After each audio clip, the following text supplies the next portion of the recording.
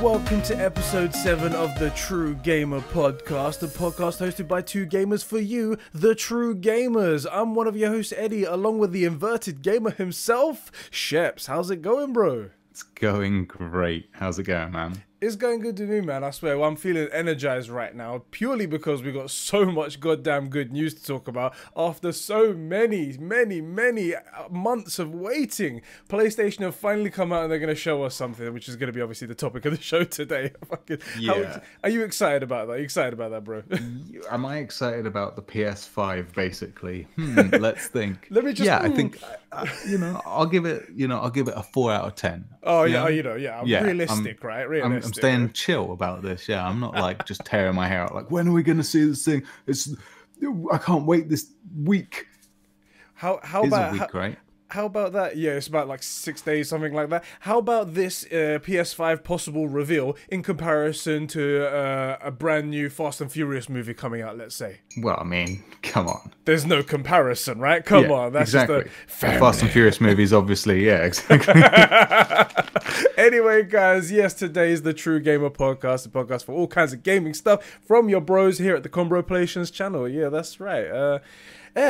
Before we get any further into this, let's first of all thank all of our super bros, our super patrons who support us over at patreon.com/Combrosations. Those bros are Saki, the one and only, Comrade Conrad, Diogo Dildo, Record Friction, Catsper the Friendly Patron, Dan the Man, Jeremy Renner, and Catsper the Friendly Patron again because he accidentally subbed to us twice in 1 month. But what a legend. What a legend. Thank you, bros, for keeping the lights, the mics on, and the gaming going here at Combroplations. That's right. That's right. What do we want to talk about first? Yeah, so we got a couple of topics. Let me just list them out for the bros, for everybody out there. Our topics today include the Dualsense controller, possibly having a cool attachment with wireless charging and buttons on the back.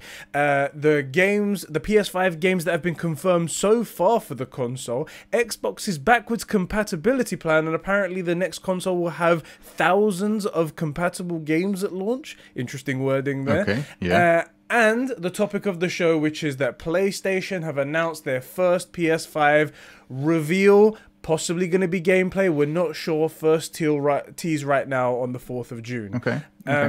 And just before we talk about that one, which is going to be the topic of the show, I want to say thank you to all of our true gamers out there, our true gamers who sub to us at the $5 level, who actually made this podcast possible. We didn't start it until these guys said, we want it, we will even back you. Those people are Record Friction, Saki, Conrad Gabriel, Red Crown Crane, Catsper Coral is shagging on top of a hippogriff. What the hell's that? Max H, Dan, Jeremy Hard, Alex, Adam Sunling, Furious Coco, Fishy, and Benedict Clubbers. Thank you, True Gamers, for being so awesome. Thank you, boys. Have you been like hitting the caffeine or something? You're on it. I haven't even had the chance to like find the break to be like, and this is brought to you by amazing patrons over patreon.com/Conversations. Like you're banging out. I'll just go, bruv. Do the whole podcast. Like, solo it. Do you know what? It's going to have to be a solo podcast. I've had 2 Relentlesses already. One in when I woke up. Have you really? Yes, I have. Okay.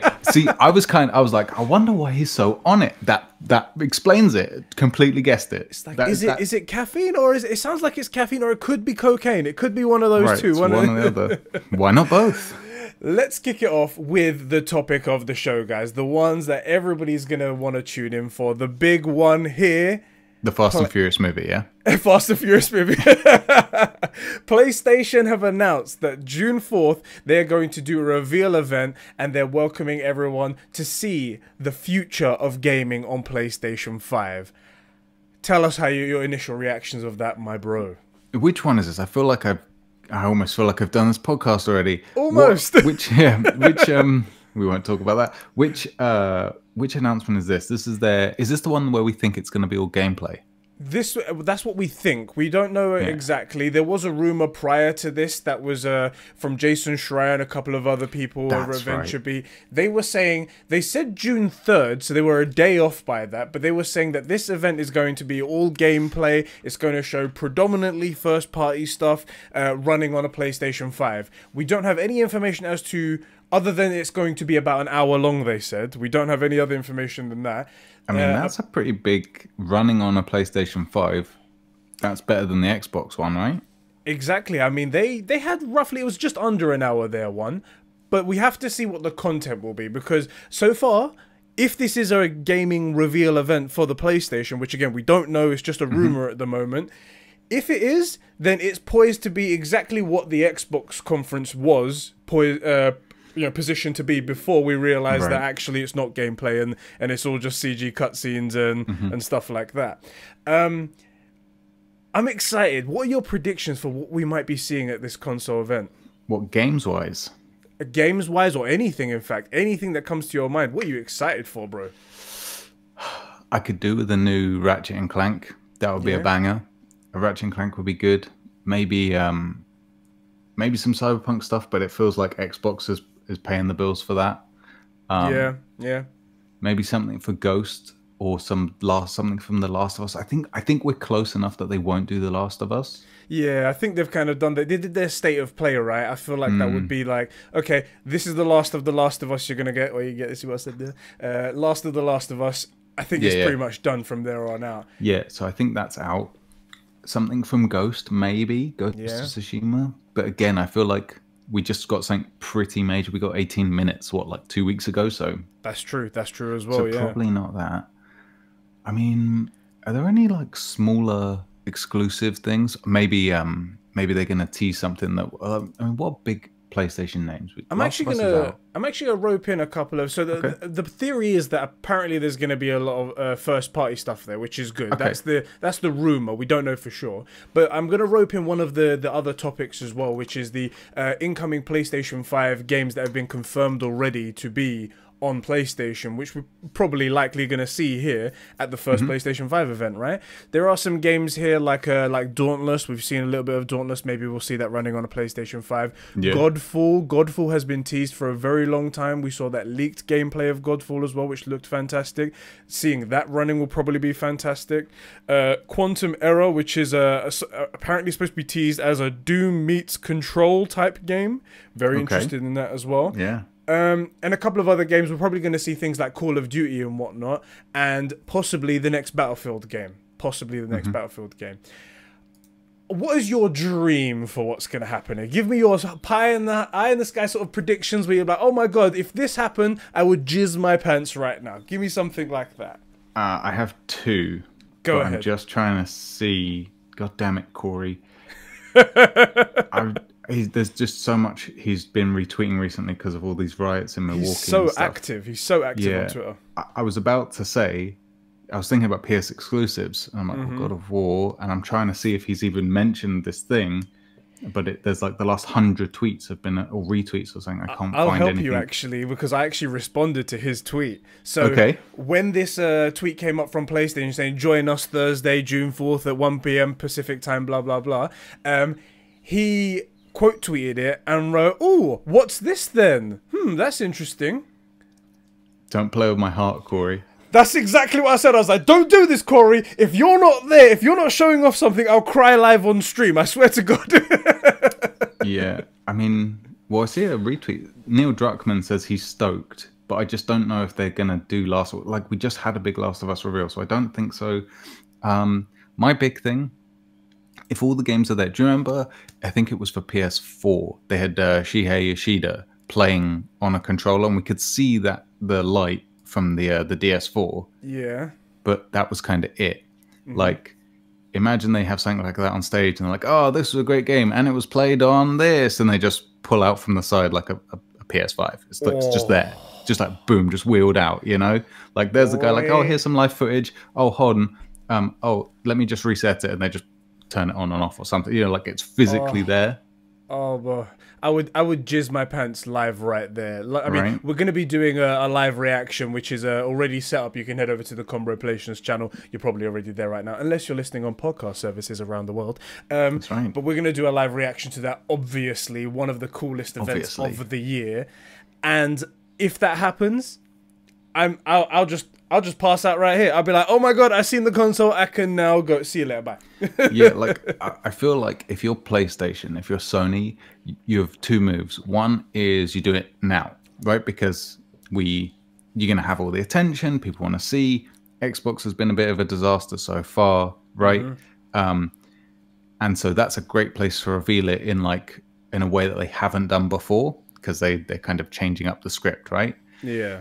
The other way to do it is they wait like another month, 6 weeks before we get anything, before, because they don't have to, right? Because we saw the Unreal Engine 5 demo, and they were very, very specific that this is running on a PS5, right? Not some rig, not some PlayStation, that's not some computer that's made to the same standards. No, this is a PlayStation 5. This is PS5, right? So in a weird way, that was a tech demo for us, and kind of a gameplay demo. Like, we've seen the power that it has. Yeah. We got 18 minutes of Ghost of Tsushima, and we did. What was it, like 8 minutes or 7 minutes of The Last of Us a few minutes ago. So we haven't seen anything from the PlayStation itself, but we've seen a lot about it, and so far everything we've seen's been good. And I was quite loud about being concerned for The Last of Us 2. From what we've seen, which again, it didn't touch on the story or any of that, it could still suck. It looked like a good old-fashioned revenge story. It looks good. The gameplay looks good. Ghost of Tsushima looks amazing. The Unreal Engine 5 looked insane. So from that mate, the PS5 looks like an absolute beast. Yeah, and we haven't even seen the console yet. We haven't actually seen anything as well from them too. Like, it's not been, hey, okay, guys, here's some gameplay from PS5 from PlayStation. It's just been what we've learned tangentially from other people and surrounding PlayStation. That's a very, very good sign so far. Yeah, it is. But because of that, though, just to wrap that thought up, is because we've seen it from other people, that it's bought Sony time. They can go another 4 to 6 weeks, I reckon, before they show us anything. Oh boy.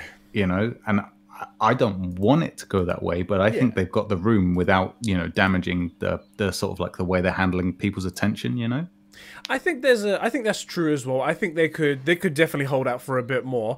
Like we said, we don't, like you just said as well, I don't feel like that I want that to happen. The perfect way that I see this going, the way that I would love for this to go, is I would love for it to be, okay, guys, here's some games. They show a couple of first-party games. They show, let's say, a tease for God of War. They show a tease for Horizon Zero Dawn 2, or Horizon 1 Dawn, as you say. Mate, that's a shout. I didn't even think about that. They show off, I don't know, one other PS5 exclusive that maybe we haven't heard of. They show a couple of third-party games like Call of Duty, etc. And then at the end they go, guys, we're really looking forward to this console coming out this holiday. And this is what the console looks like you said, and just wheel it out. And then they just show the console for like a solid minute, just panning around it. And you're like, beautiful, PlayStation logo off. And then they don't say anything else about it until like the next event. Yeah, if they end it where it's like, and all of that amazing gameplay was played on this, and just wheel it out, right? Or if it's like they have a cyberpunk thing, like something we haven't seen, something small, and then it like glitches out, and they're like, "Hold on, what's up?" And they're like, pull off the cover or something, and it's a PS5, and then it cuts to like all the promo footage where it spins around and does all that stuff on the big screen. Yeah.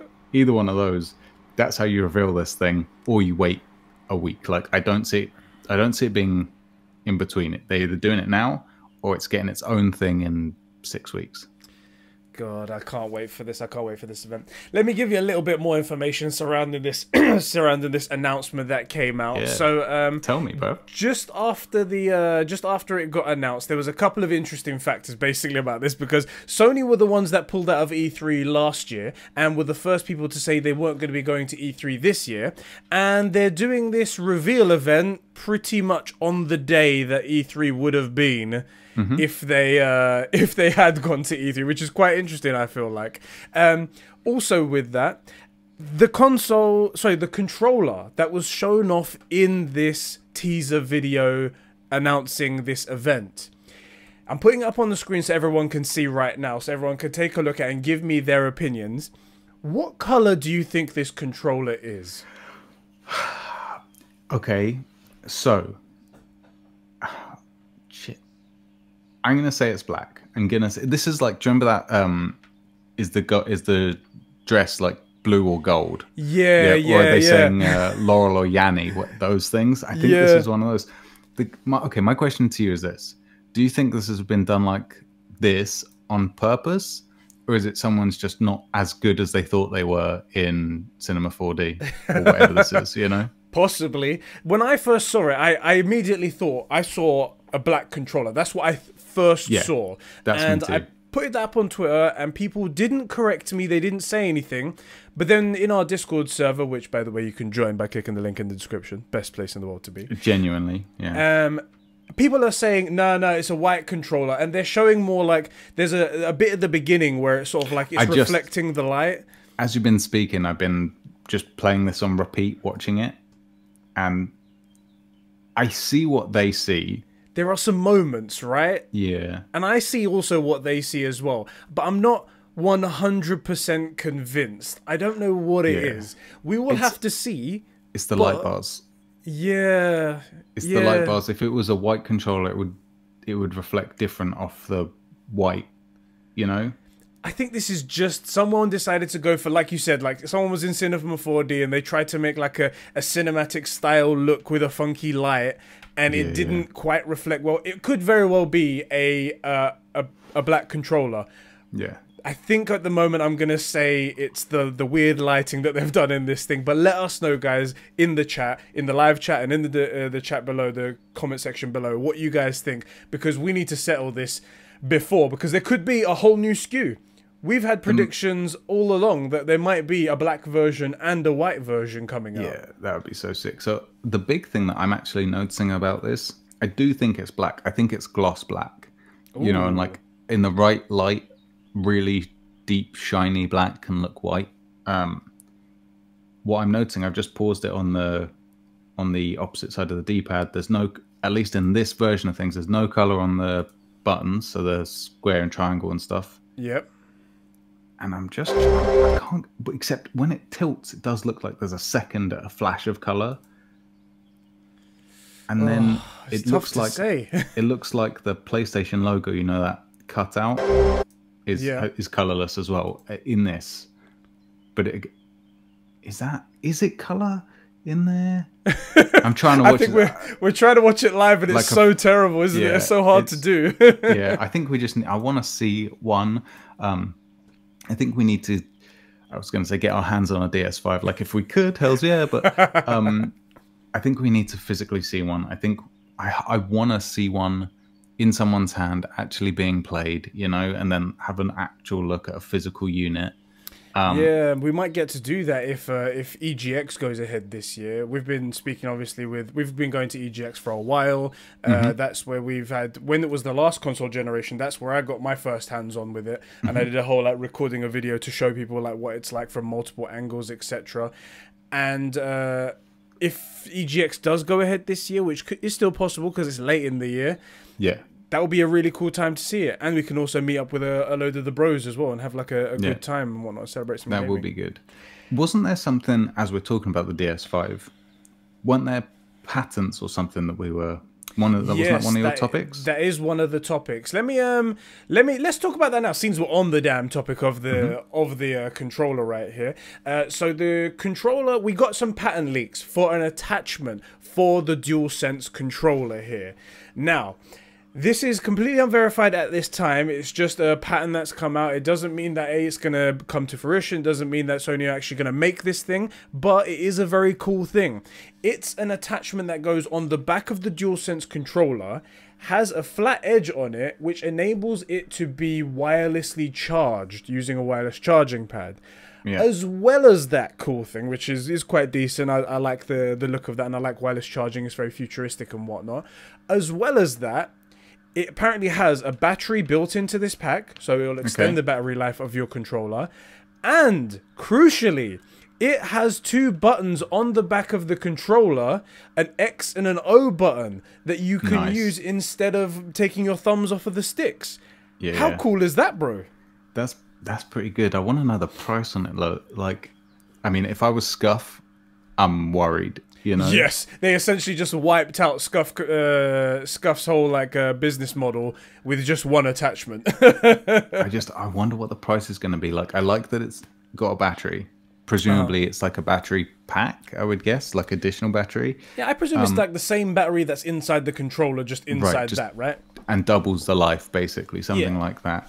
The big thing, I wonder how expensive it's going to be with that wireless charging feature, which is cool, I guess, but I'm never going to use it, right? I'm only interested in it for the pads. Yeah. Like, if this is $20, £20, something like that, somewhere in that range, hells, I'm getting this all day, every day. Yeah. Okay, one thing. We've actually covered a lot of Sony patents on the main channel.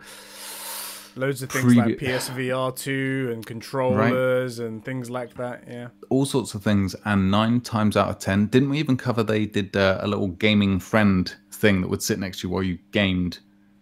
It's a bit like the old Microsoft paperclip thing. It was basically like a PlayStation version. I was like, get away! No one likes you, Clippy. Right.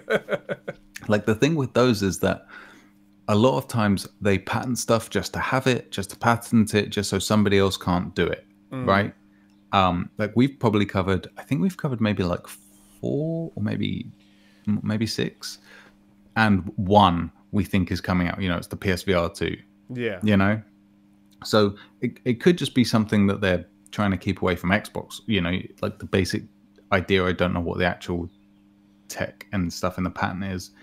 Hopefully it's something they're actually thinking of, because, mate, if you can get like your DualShock 5 with this back attachment, and, you know, like, mate, get it like custom painted or something, you know, like in fact, someone put it in the Discord this morning. I pinned it in the main chat. The Conversations branded DS5s, mate. That's right. Mate, they look so good. So let me just let me give you my thoughts on this first of all. So for people that don't know, these back attachments, I'm putting the pictures up on the screen of the patents and stuff like that. They have the X and the O button down below where your fingers sort of naturally rest behind the controller. The whole idea for this, in case you don't know, this was originally an idea from like pro esports controllers that were like modded by professional companies, so you could press buttons on the, say, like the face buttons, the XO triangle and square, without actually having to take your thumbs off of the stick. So you could just push those back buttons instead to do things like knifing or jumping or whatever it might be. Now, that was such a good idea that Xbox made their own line of Pro controllers. They're like Pro Series controllers, which are insanely expensive, but apparently very, very good quality. There is also some issues. There are some... when I say good quality, I mean they feel hefty and they've got good button presses, but apparently they do have quality of what's the word I'm looking for? How long they last. The life of them are a bit low, but I'm not sure on that. I've never personally tried it. Yeah, I mean, I had a Scuff on for the PS3, and that thing lasted ages. You know, it didn't wear out. So this thing is essentially, so the company that we're mentioning, Scuff, is the company that would make these modded controllers, and it was huge back in the PS3 days and then PS4 days as well. Except they are very, very expensive as well. They're like 120, 130, 140, 50, even 150 pounds even. Yeah, I think you struggle to get one under 100. Yeah, it's really, really expensive, especially because the price of controllers are expensive anyway, like 50 quid pop for each one. PlayStation not too long ago came out with a DualShock 4 attachment that gave you back buttons as well. And it plugged into the bottom of the controller. If you have one of the controllers, it's that funky little exit hole at the bottom. And it was only £20, that one. So for £70 all in, you could have a controller with those back buttons. And that was really cool. Brand new one, yeah. This seems to be an evolution of that, including wireless charging and an extra battery pack. A battery pack that people have been saying, you know, DualShock 4 has a really low battery life. I've got anything in my house runs for longer than the DualShock 4, all that kind of stuff. So this could be really, really fascinating. This could be really cool. I will say, on that, you know, running batteries down thing, I agree. The DualShock has a pretty atrocious battery life, Yeah. especially after you've had it for a couple of years. But like I saw an ad for a Chromebook, and it was like, oh, it has like a 12-hour battery life. Like, don't have to charge all the time. Yeah, but what the people that are worried about charging all the time and run their stuff down to 2% on Yeah. all the time. Like, it just because it's longer doesn't mean they're just gonna go longer between. They're still gonna run it down, and it's gonna take longer to charge up. But yeah, I do think having a longer battery life's a good thing. I hope this stays in that same window of like the 20, maybe $30. I hope so too. I mean, from the images, it doesn't look like it's too sophisticated. It has those buttons and it has the wireless charger and a battery pack. It doesn't look like there's much more to it. I hope that it is very simple. I think that PlayStation is smart enough to go for something that is simple and cheap like that. But I guess we'll have to see when that comes out. That's gonna be something. If there was a second option where it's like, oh, here's one with the wireless charging, that's $30. But here's one where it plugs into the plug-in, and then it's got that same jack on the back, so you can charge the whole lot, by a wire, and it doesn't have the wireless charging function, and it's just a battery pack with the pads. Yeah. That you never take off. Like, that's the one I'm going to get if it's cheaper for sure. But it's cool. It's really cool. And I like the idea of like customizing your controllers and stuff, Yeah, I mean, especially because, and this is something that Sony, if you're not going to do, you're fucking leaving money on the table. As soon as they revealed the controller, like 30 seconds later, the entire internet was flooded with custom controllers, paint jobs, and all these other types of color schemes. Didn't even have to be, some of them were super sophisticated, and some of them obviously wouldn't be possible. They'd have to be like done by a professional painting company. But some of them were super simplistic, simply just two different colors because it's two-tone now, the controller, and they looked gorgeous. Even our boy Nirok, who made our ones, the Conversations branded ones, my god, they look cool. They look so good. If we could somehow get those, we'd get one for a giveaway, we'd get one for us, for one for me, one for you, and we'd get one for the back as well. So we'd probably spunk like a good 150 quid on controllers. Easily. I mean, I'd have to get one in the Conversations Orange. I'd have to get one with a true gamer on it. A PS, with the PlayStation Master Race one. Like, so many good things to go on these, and I just don't see why they aren't doing it, because it can't be that expensive, and especially because they've started doing direct to consumer. Like, you can now buy a PS4 from Sony. Like, why not have it on the site where it's like, oh, you buy the PS5, cool, DualShock 5, right, or DualSense 5. The customization, oh cool, yeah, I'd like to put the back paddles on it, yeah, that's 10. Oh, I want to change, if I'm gonna have the the under molding that's black, yeah, like I'm gonna have that black, but I want the joysticks and the R buttons, R1, R2 and all that to be gray, and okay, that's only $2, and yeah, look, I want $2 for the color in my triangle and circle and all that, okay, cool, and then I'm going to do the overmolding with my certain thing. That's an extra $20. And before you know it, you've made an extra like $70 on a controller. But because you're buying all this stuff together, you don't even notice it, That's the thing. The Xbox controller labs that they have, where you can literally go to their website and customize your controller and order all kinds of ridiculous combinations and whatnot. They must make a killing on those. And if PlayStation, who have the most consoles out there in the world, the biggest fan base, if they offered that kind of thing, I'm sure they'd make tons of money. Now, I don't think that Sony would go all out into the full customization area right away. They might do it further down the line. But even then, you could come up with a couple of, like, say 5 really good color options that you've decided are the best, that perfectly represent and doesn't dilute the brand, how brands always think and stuff like that. And then put those on sale, see how they do, and then go for it. It's not confirmed yet that they're not doing this, obviously, because the controller isn't out yet, and maybe they've seen the light after everybody did these cool things. I mean, I absolutely hope that you're on to something, at least a black and a white one. Like, why not? Yeah. Like, how about a black and a white console day of release with black and white controllers included, right? There's nothing wrong with that. To be honest, I would take the white one, for the record. Yeah, I like the white one. I like the one they've shown off so far. It's really nice. It looks really good. But do you know what trumps them all?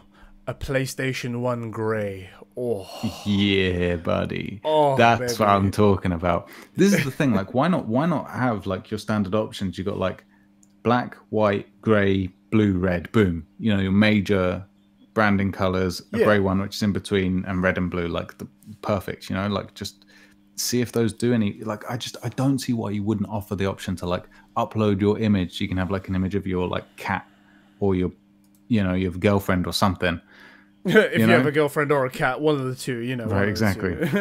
Or a waifu pillow, whatever it is, you know. Right, you know what I'm saying? Chefs are going to be ordering that one. Get a Deku branded DualShock 5. You weeb. All right, yeah. So that's the attachment that's been the patent leak anyway. That's come from the Dualsense. It seems really cool. We don't know again if it's gonna happen. It may never happen. But based on the success, or at least the great reception of the back panel attachment for the DualShock 4, I can't imagine that they're going, oh, you know, that was a complete failure. We don't like it. We're not gonna do it right now. I mean, can't imagine that. If 1% of their market wants it, that's 1 million units. Yeah. You know, that's 1%. Same with the custom paint job type stuff. You know, if 1% of people, it's 1 million. Yeah. Why wouldn't you? That's a lot of business. That is a lot of business. If it's $20, it's $20 million. Ryan, if you're listening to this, you need to take note. You need to take note. Right. All right. Going back to the PlayStation reveal, the PlayStation announcement that was making here, because we had a few more things to talk about there. Oh, did we? My bad. No, it's all right. It's fine. It's all a podcast. This is what it's all about. So apparently, this is coming from Jason Schreier. Apparently, Sony was so paranoid of any leaks happening that they didn't tell their developers that there was even a PlayStation 5 reveal event going this week at all. They didn't tell anything. That this is the first time that they heard of anything, which is quite funny to think about. They don't even tell the people that are showing off their games that there's going to be a reveal anytime soon. Sounds like there'll be a PS5 reveal to me. It sounds like it, right? No, there is definitely going to be one. It's just that they weren't aware of it, which is quite funny. Just because. Does that not sound like they're gearing up to show the console to you?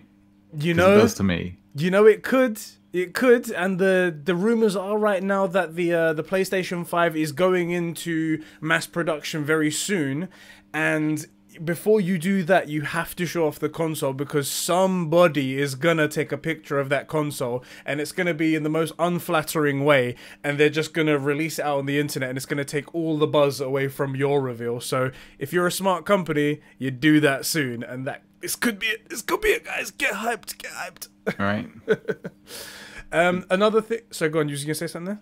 No, it's hype.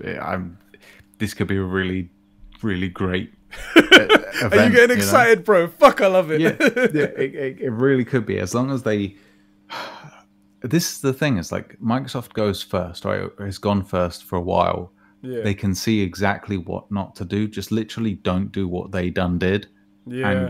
And you do well, right? And we've been saying for ages that in this thing, that one, they should ideally show something, and two, any demo, go look under your seats, go on the PSN store now. It's right here now. Here's your demo. Like, we're giving you demo codes, right? Because everybody's in now. Now's the time to test your demos and get real good stress testing on this stuff.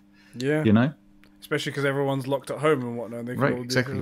We've all got the time now. You know. Yeah. Speaking of Xbox and their event in comparison to Sony apparently have seen the backlash from Microsoft, or their marketing got for their first major reveal as a gameplay event, and revealing like CG trailers and in-game cutscenes and stuff like that. In response, Sony have been saying, this is Ryan Holt, who's been speaking to, I think it was CNET. He was saying, for this first reveal event, we want to show off PlayStation 5 games that are actually running on real hardware when showing off the games for the first time. Not any sort of in-game cutscenes or anything like that, or running off a dev kit, but running on actual PlayStation hardware, which is super exciting. I cannot wait for something like that.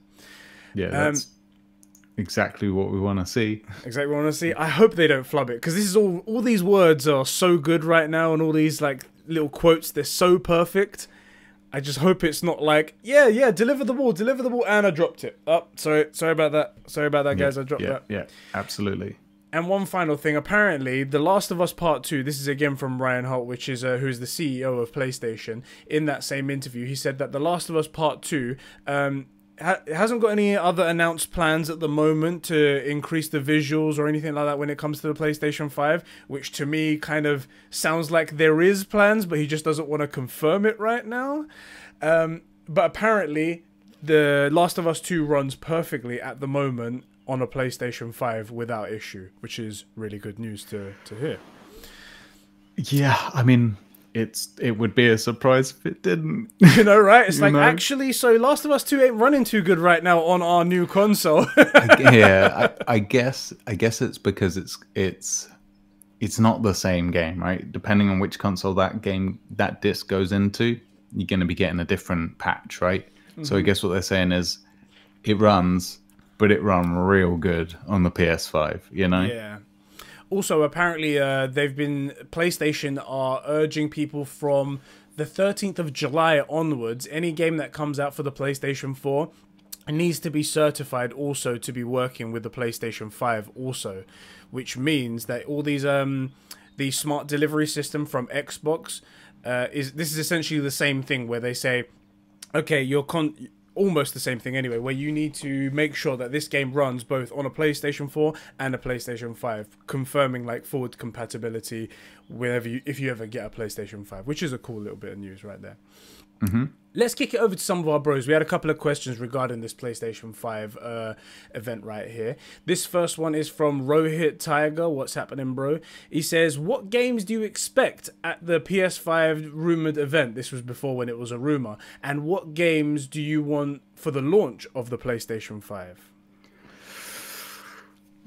You take it, bruv. What are you looking for? I am looking for, honestly, if I can just see a tease of God of War, the next one, the one that Cory Barlog so smartly how did he do it? He put like a series of tweets, and the first letter of every single tweet spell out God of War Ragnarok or something like that. Yeah. I want to see a tease of God of War. That's all I want to see right there. If I can see that, then I'll be happy because I'll know that they're working on something that I know I'm going to enjoy because we love that brand. We love Cory Barlog's direction. It's so great. The launch game, release? The launch game that I want to see. I mean, obviously a Superman game. Obviously, that's obviously one of them, and that is coming. Obviously, definitely not a dream of mine. Definitely not that. I think the next one is going to be Horizon Zero Dawn sequel. I think that's the most realistic one. I think if they can do that at launch, don't get me wrong, we haven't heard any rumors about it. Even, I mean, we guessed there's a sequel because the first was such a success, but we haven't heard anything else other than that maybe that it's going to be a co-op game and that is it. But that is like so basic knowledge, like it could be initial conception sort of like days and whatnot. I feel like we would have seen a leak if it was anywhere near that ready. Possibly. I mean, I'm with you on that. But wouldn't it be amazing if they can just surprise reveal? They could just be like, guess what, guys? We've got a full 20-minute gameplay trailer of Horizon Zero Dawn sequel. It's got this, it's got that, it's running ray tracing, and it's available at launch. Go mad, everyone! Yeah, that... Okay, Look under your seats, it's right there. That would be pretty sick, not gonna lie. That would be pretty sick. Yeah. How about you? Do you have any sort of feelings or what you want to see, what you might see? Remind me what the question was exactly again. So it's basically, what do you expect to see at the PS5 rumoured event? Not necessarily games, but anything. And also, what game do you want at launch of the PlayStation 5? I think at the event, I want to see... The God of War thing would be sick. I think I'm probably expecting Cyberpunk, if they could strike a deal with them, unless Microsoft really paid high for exclusivity. Which I kind of feel they did. I feel like they're desperate over there, so I think they would have dropped a large check on their table. Me too. So Cyberpunk would be the thing I would probably go for, but I think Microsoft's probably got that locked up. So... You want the console, don't you? Okay, I know you're like, oh, should I say? You want the console there. That's what you want. Like I said, and I hate how much I've actually been correct on this stuff. Is like I said about a month ago that Sony had a month before they ran out of like goodwill and for our attention and stuff. Mm-hmm. Then it was a month, roughly 5 weeks. You know, I think they can go another month, 4 to 6 weeks without showing us anything and not be damaged and not lose attention. But I really feel like is that what that's they the thing. do? I really feel like this is the place to show it off. Yes, right? Yes, get the hype going. I want it, Ships. I want you. I think this is the way to do it. I think you show off some amazing stuff, right? You show something that you've been keeping in your back pocket for Ghost of Tsushima. I think you show your teaser for God of War, and you say, "Oh, and by the way, that was running on this," and you show it, right? Ships, you're killing me. Oh God! And then you show your promo footage, and like that's how I would do it. And you'd fucking you'd set the internet on fire. It would literally be on fire. Like no one would stop. I mean, when they showed off the what was it, the PlayStation 5 logo, which was the most like to normal people who could like see exactly what was going on, was like, yeah, it's just the PS4 logo. It's a logo 5. Yeah, it's a logo. They took that scroll wheel and went down one, and then there was a 5 there. There you go. So when that happened, the internet was on fire, and I was like, "What are we all celebrating here? Didn't we know the PlayStation 5 was coming?" Yeah, like I can actually count even into the double digits. You know, so I wasn't super impressed, I gotta say. But if they were to show the console off, you wouldn't be able to hear anything. Well, this is the reason why I think they should do it. Not that they would, but they should do it, because if they show off the console and they show off, say, 5 games, then the literal next conversation for the next week will be, this console looks like this, analyzing every corner and every port on the back of it, let's say. And then they go, okay, now let's have a look at each game in depth. And that will take you about 2 to 3 weeks, and that people will be still riding that high. And then they can have another event where they show off something else, and then another event, And it's just PlayStation all the way. The only thing is, there's 2 considerations. One, all the attention that's been pent up and built up over not showing us anything gets released, right? And I'm not saying that means Sony would lose attention. I'm just saying they would lose the that, you know, when you're like on the edge of your seat waiting to see what they're going to show us, right? They lose that. Yeah, I know what you mean. But as I've said as well, and this was remember I said I was starting to get worried because we didn't hear anything. I was like, is COVID really messing with them or something like that? Which, by the way, they said apparently that COVID isn't messing at all with their plans. Their launch is going ahead on schedule for holiday, so that's good news. When I said that, I was like, okay, they could just be waiting, or maybe it's COVID. But if they are waiting, they need to give the release soon. They need to give not the release date, but they need to go, and this is what you've been waiting for. Yeah. Not continuously make people wait. Otherwise, people just get pissed off. The only thing with that, though, is that we had seen so much by proxy. Like, we'd seen the Unreal 5 running on it, and that shows, like, we know it's powerful. They said specifically, this is running on a PS5 on a console. You know, we'd seen 18 minutes of Ghost of Tsushima. We've seen 7 minutes of The Last of Us. So we've actually seen a lot. We just haven't seen, like, physically seen the console, right? Yeah. We've seen way more gameplay running on a PS5 than we have from anything Xbox. and that's not even, like, forget first party and stuff, right? Like, we've actually seen gameplay running on a PS5. We've seen the Unreal Engine running on the PS5. Have we seen any gameplay on the Xbox? I think we've seen some. I mean, so we're not sure, right? We're not sure. That's like, we can't be like, oh yeah, this. Yeah. Yeah. I mean, some of I think the snippets from that gameplay reveal trailer, the hour-long reveal gameplay event, the 3 minutes like 2 minutes. We got. Yeah, exactly. Right. Maybe. So we've actually seen more from PlayStation without them showing us anything, which is why I say they could continue to go a little bit longer. Like, I feel you, and I know what you were saying, but I feel like the way we've had the way we can take information about it, they actually have the room to play.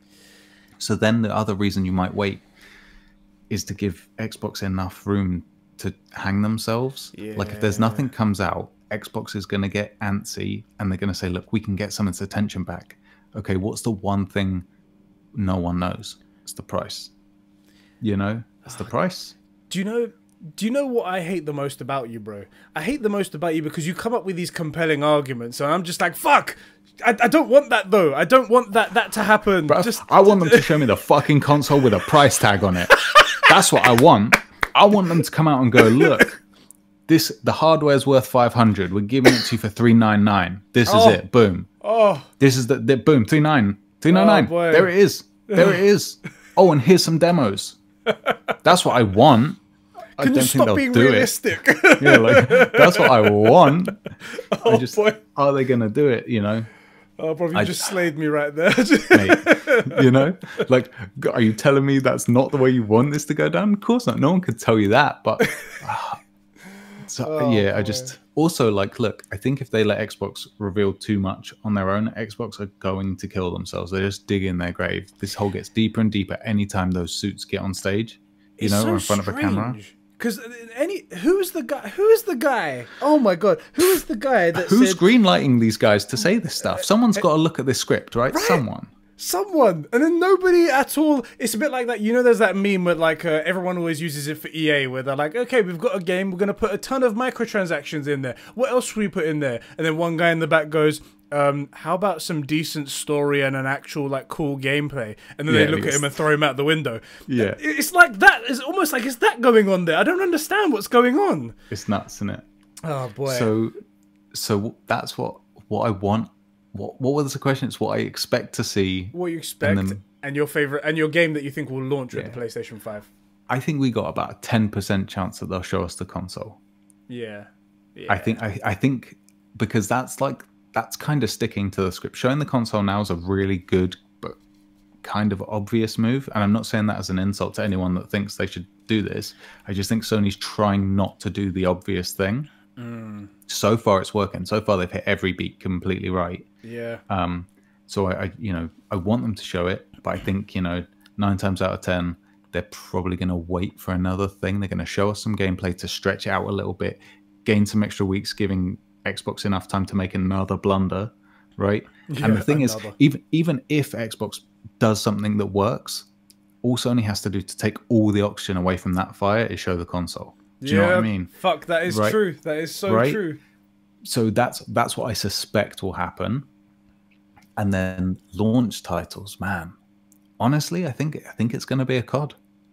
Yeah, I think we're in that COD window. I think COD too. I mean, COD does normally launch in like holiday time and whatnot, and it does that so we can also get the Christmas noobs on as well and stuff like that. But we haven't actually had a COD reveal yet, and famously they always reveal in May. So that's why I thought as well that we might get it in this event, but I think nothing's for sure right now with fucking COVID and everything like that. Right, because of everybody going and working at home and affecting. Stop saying it, bruv. We're gonna get demonetized or something. Sorry. Call it. It's calamity. Else. The calamity. That was it. I think because of the calamity, suddenly stuff is now, it can sync up. It's a bit more fluid. And I think everybody's like, I know we normally release on like the 11th of November, but actually we can go 2 weeks early or 2 weeks later this time around. People are going to be forgiving of that stuff. So I suspect COD's going to be it. What would I like though? I just don't see Horizon 1 Dawn, man.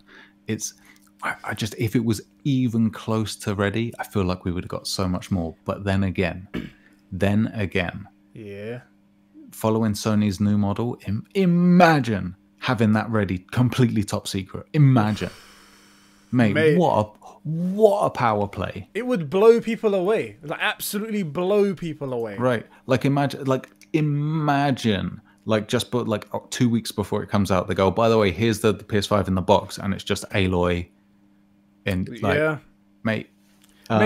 We did have I think it was a similar situation with God of War, but that's maybe because we didn't know there was a God of War reboot in the mix. That we was like, okay, they're working something over there. We heard that they had layoffs like a couple of years before that, and it was like, oh, okay, no one's really paying attention. And then they came out on stage and they did a live gameplay demo on stage with Cory Barlog with the controller in his hand. I was like, whoa.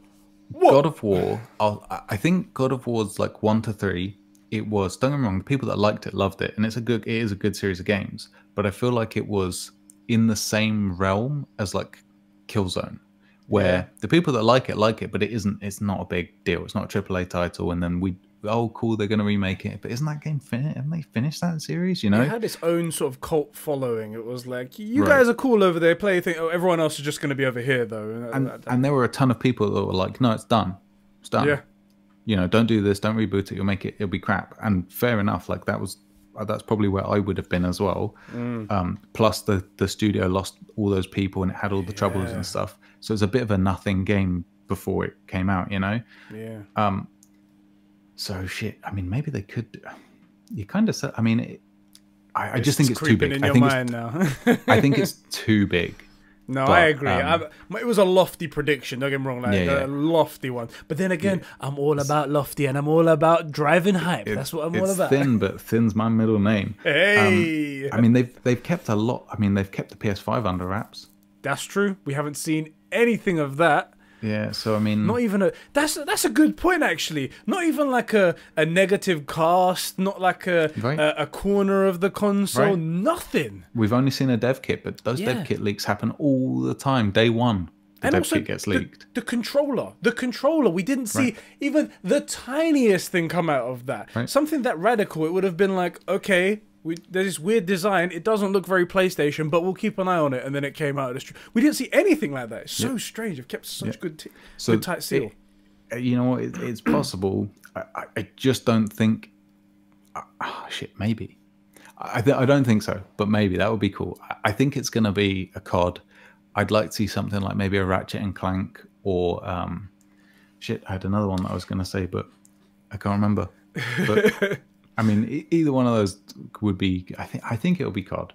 Let's give the guys at home listening. I want this to be the question of the episode, and you guys can drop it in the live chat, and you can drop it in the comment section or on our Discord server by clicking the link in the description.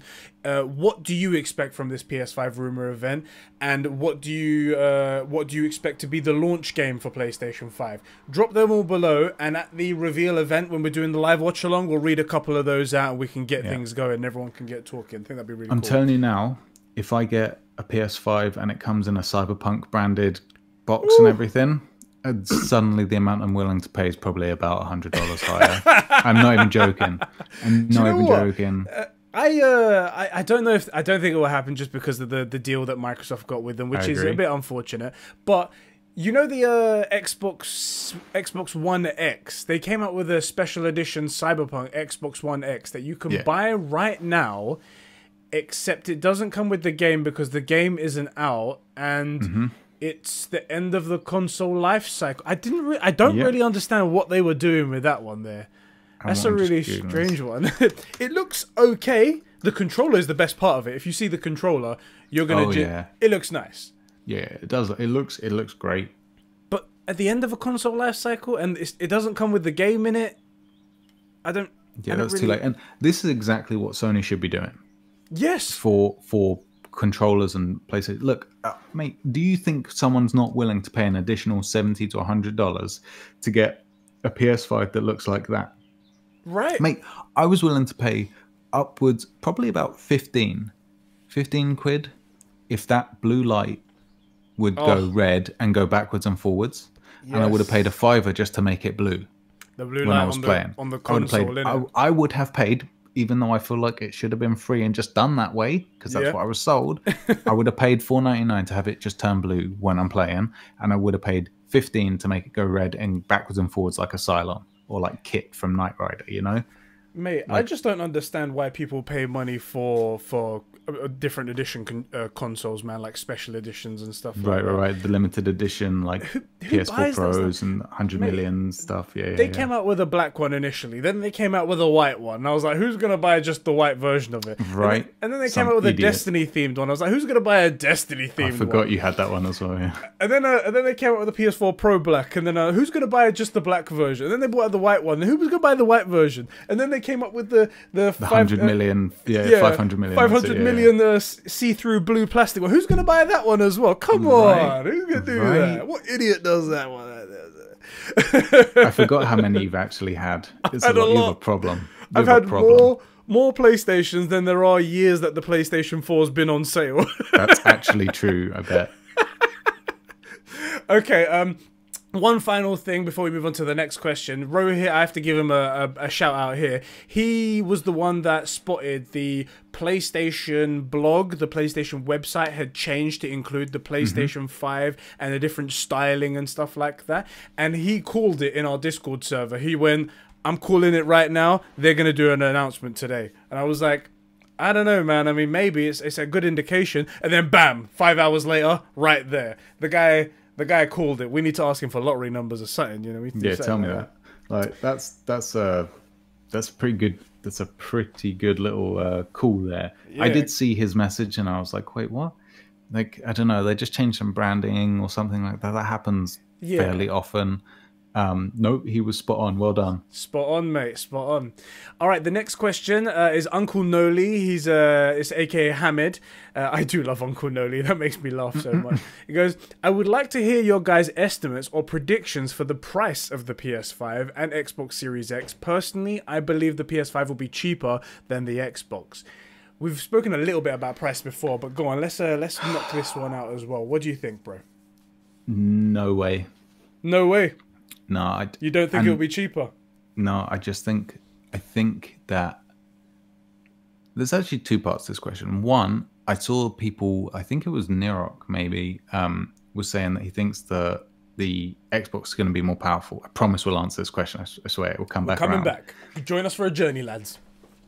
The thing is, the amount of difference between the hardware and these consoles, and I don't mean how much there is. I mean like the way the Sony SSD works. You know, it's twice as powerful. I think no, it's like 20% more powerful at its regular speed than the Xbox is at his maximum. You know? Yeah, it's ridiculous. Like it was something like I think it was like 2 gigahertz or 2.2 gigahertz on the Xbox side and gigabits, sorry, and then at the least powerful, as you said, it's something like 2.8 or something. 2.8 for the least powerful, and then 4.8 for the most powerful. So it's way different. Way different. It's a huge difference. Plus, with the variable frequency and power draw and all this stuff. Yeah. Like, in terms of power, it may not even be appropriate to use the old style of measuring things. It's like kind of like and stuff.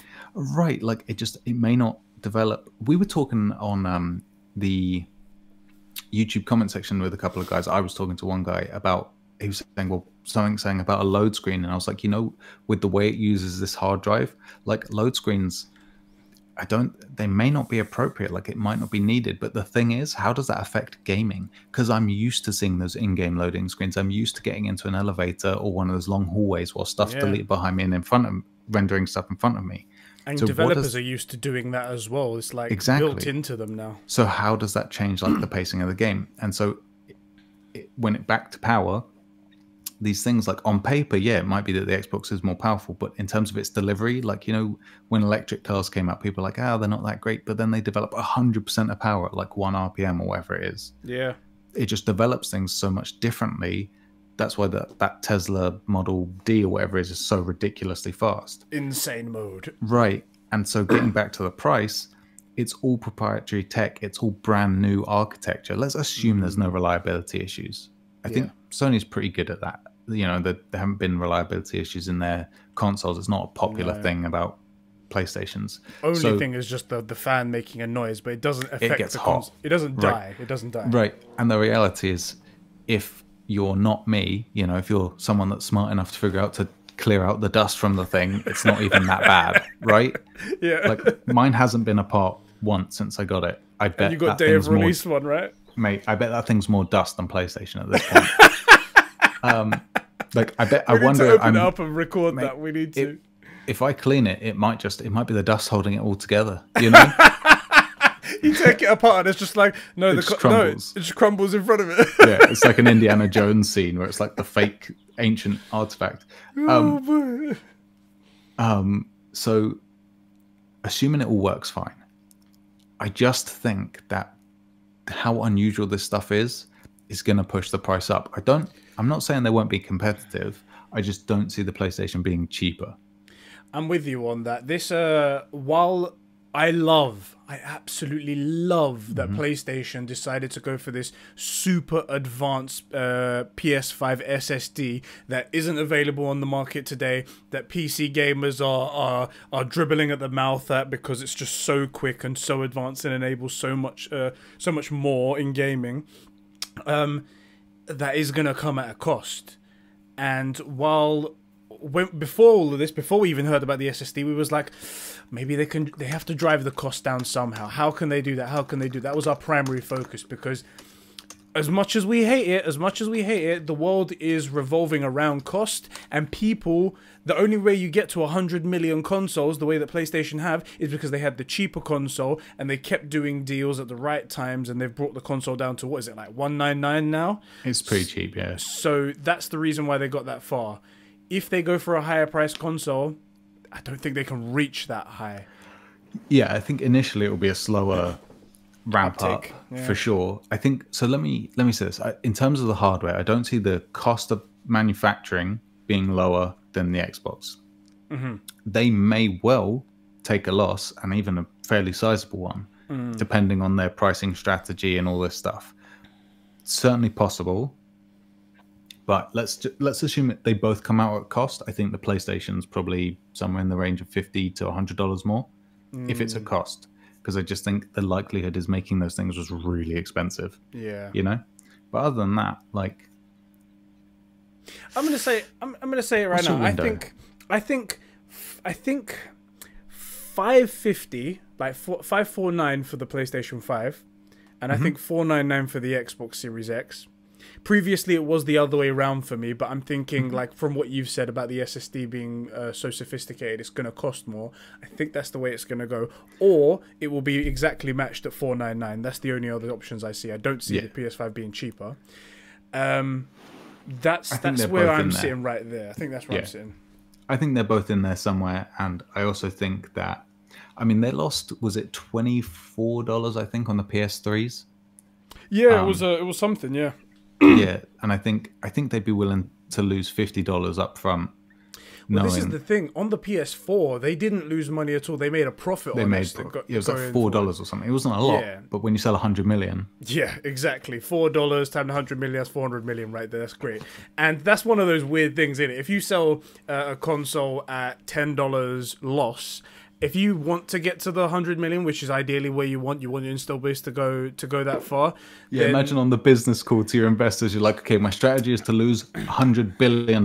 Yeah. Wait, what? Yeah. Or like $1 billion. Like, yeah, over the course of the next 7 years, I'd like to lose $1 billion on our flagship product. That's not going to sit well with people, you know? Right. It's one of those counterintuitive things, but they work it out. And as we said as well in the past, like the digital sales of stuff and also microtransactions are in a completely different place as they were like 6 years ago. And they could be making a ton of that back, and they could balance it out, and it works out well for them. We'll have to see, but that's our predictions right there. I wouldn't be surprised to find out that if they did a $50 loss, let's say they took the $50 loss and they both come in at that price point, $499. That they make it back on each console within the first year. Yeah, I wouldn't be surprised by that at all, because you've got to think they get a cut of Netflix, Amazon Prime Video, Disney Plus. They, and that's just the standards. That the very first thing you download, right? They get a cut of all the microtransactions that go on. They get a cut of any of the digital download. No, they get all of the digital download, I suppose, if it's their stuff. If it's their game, then they get it all. Yeah. Right.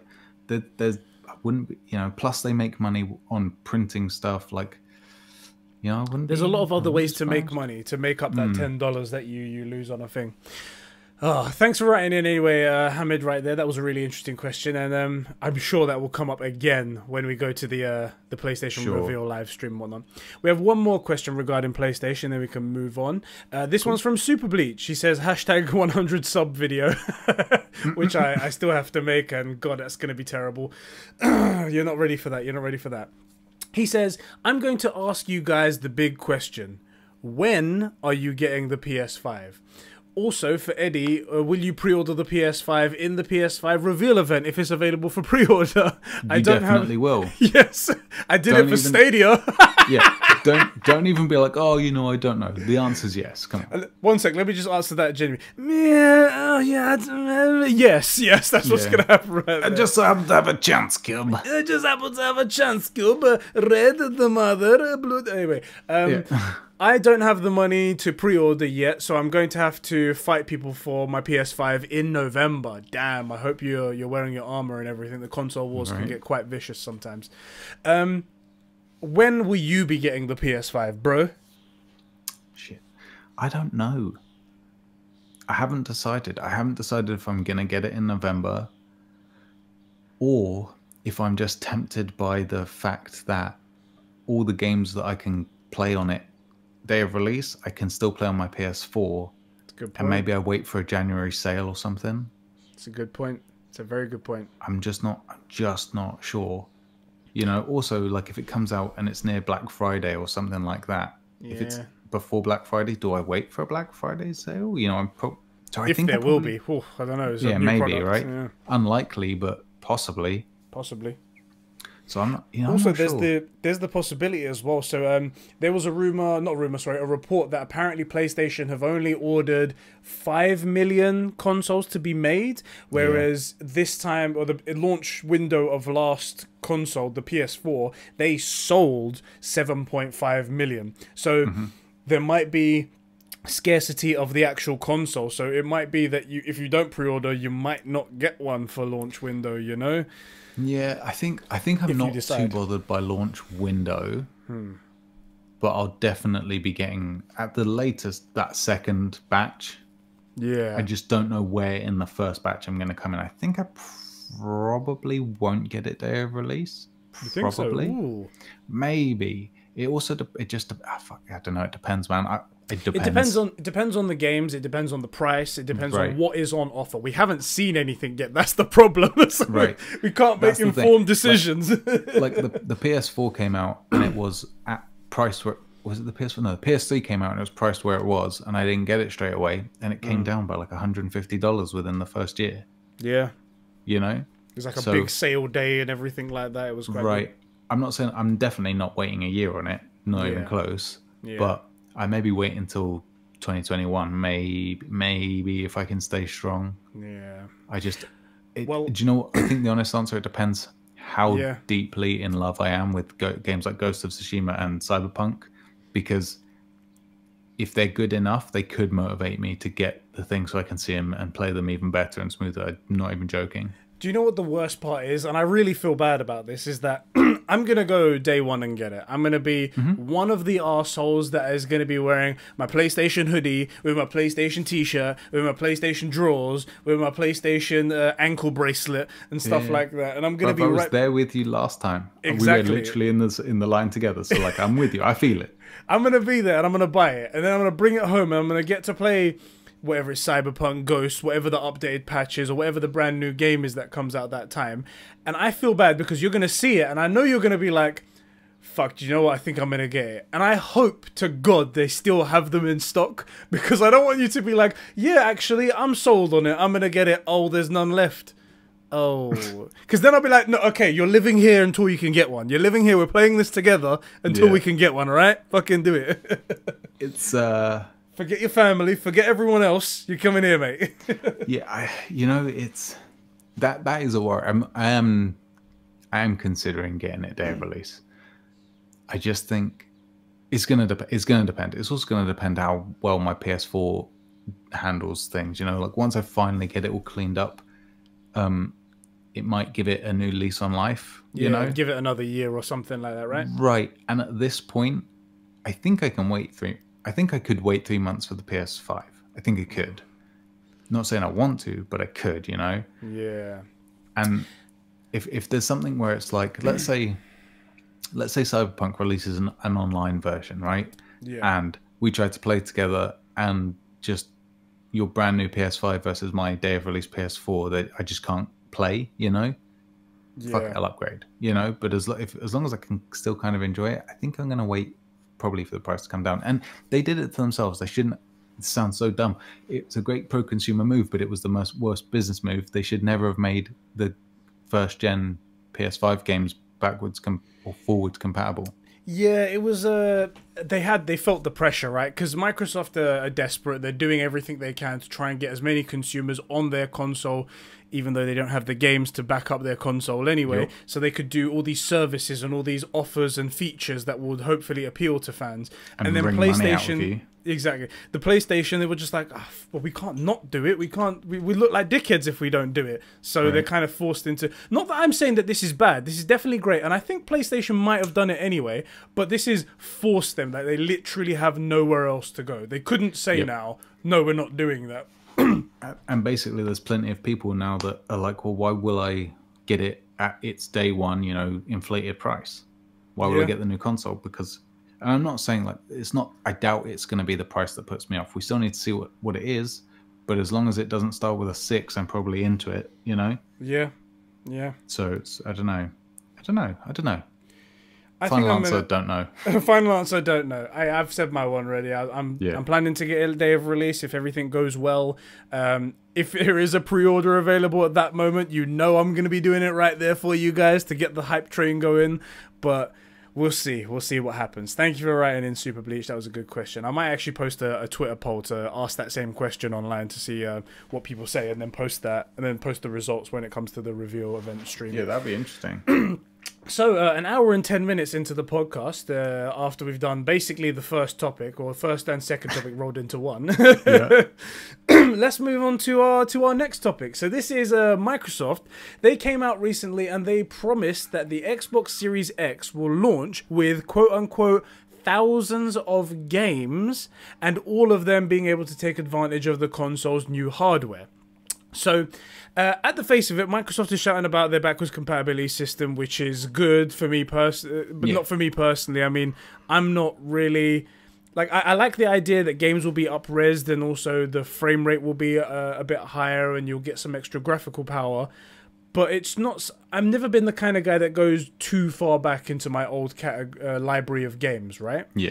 I'll play God of War. That's one that's... in my heart, and I'll play that as much as possible, but I don't think I'll go much beyond the last generation. But a lot of people like backwards compatibility. But the real story in here is that backwards compatibility is being run on Microsoft's side, so it's being run by the console, not by the developers.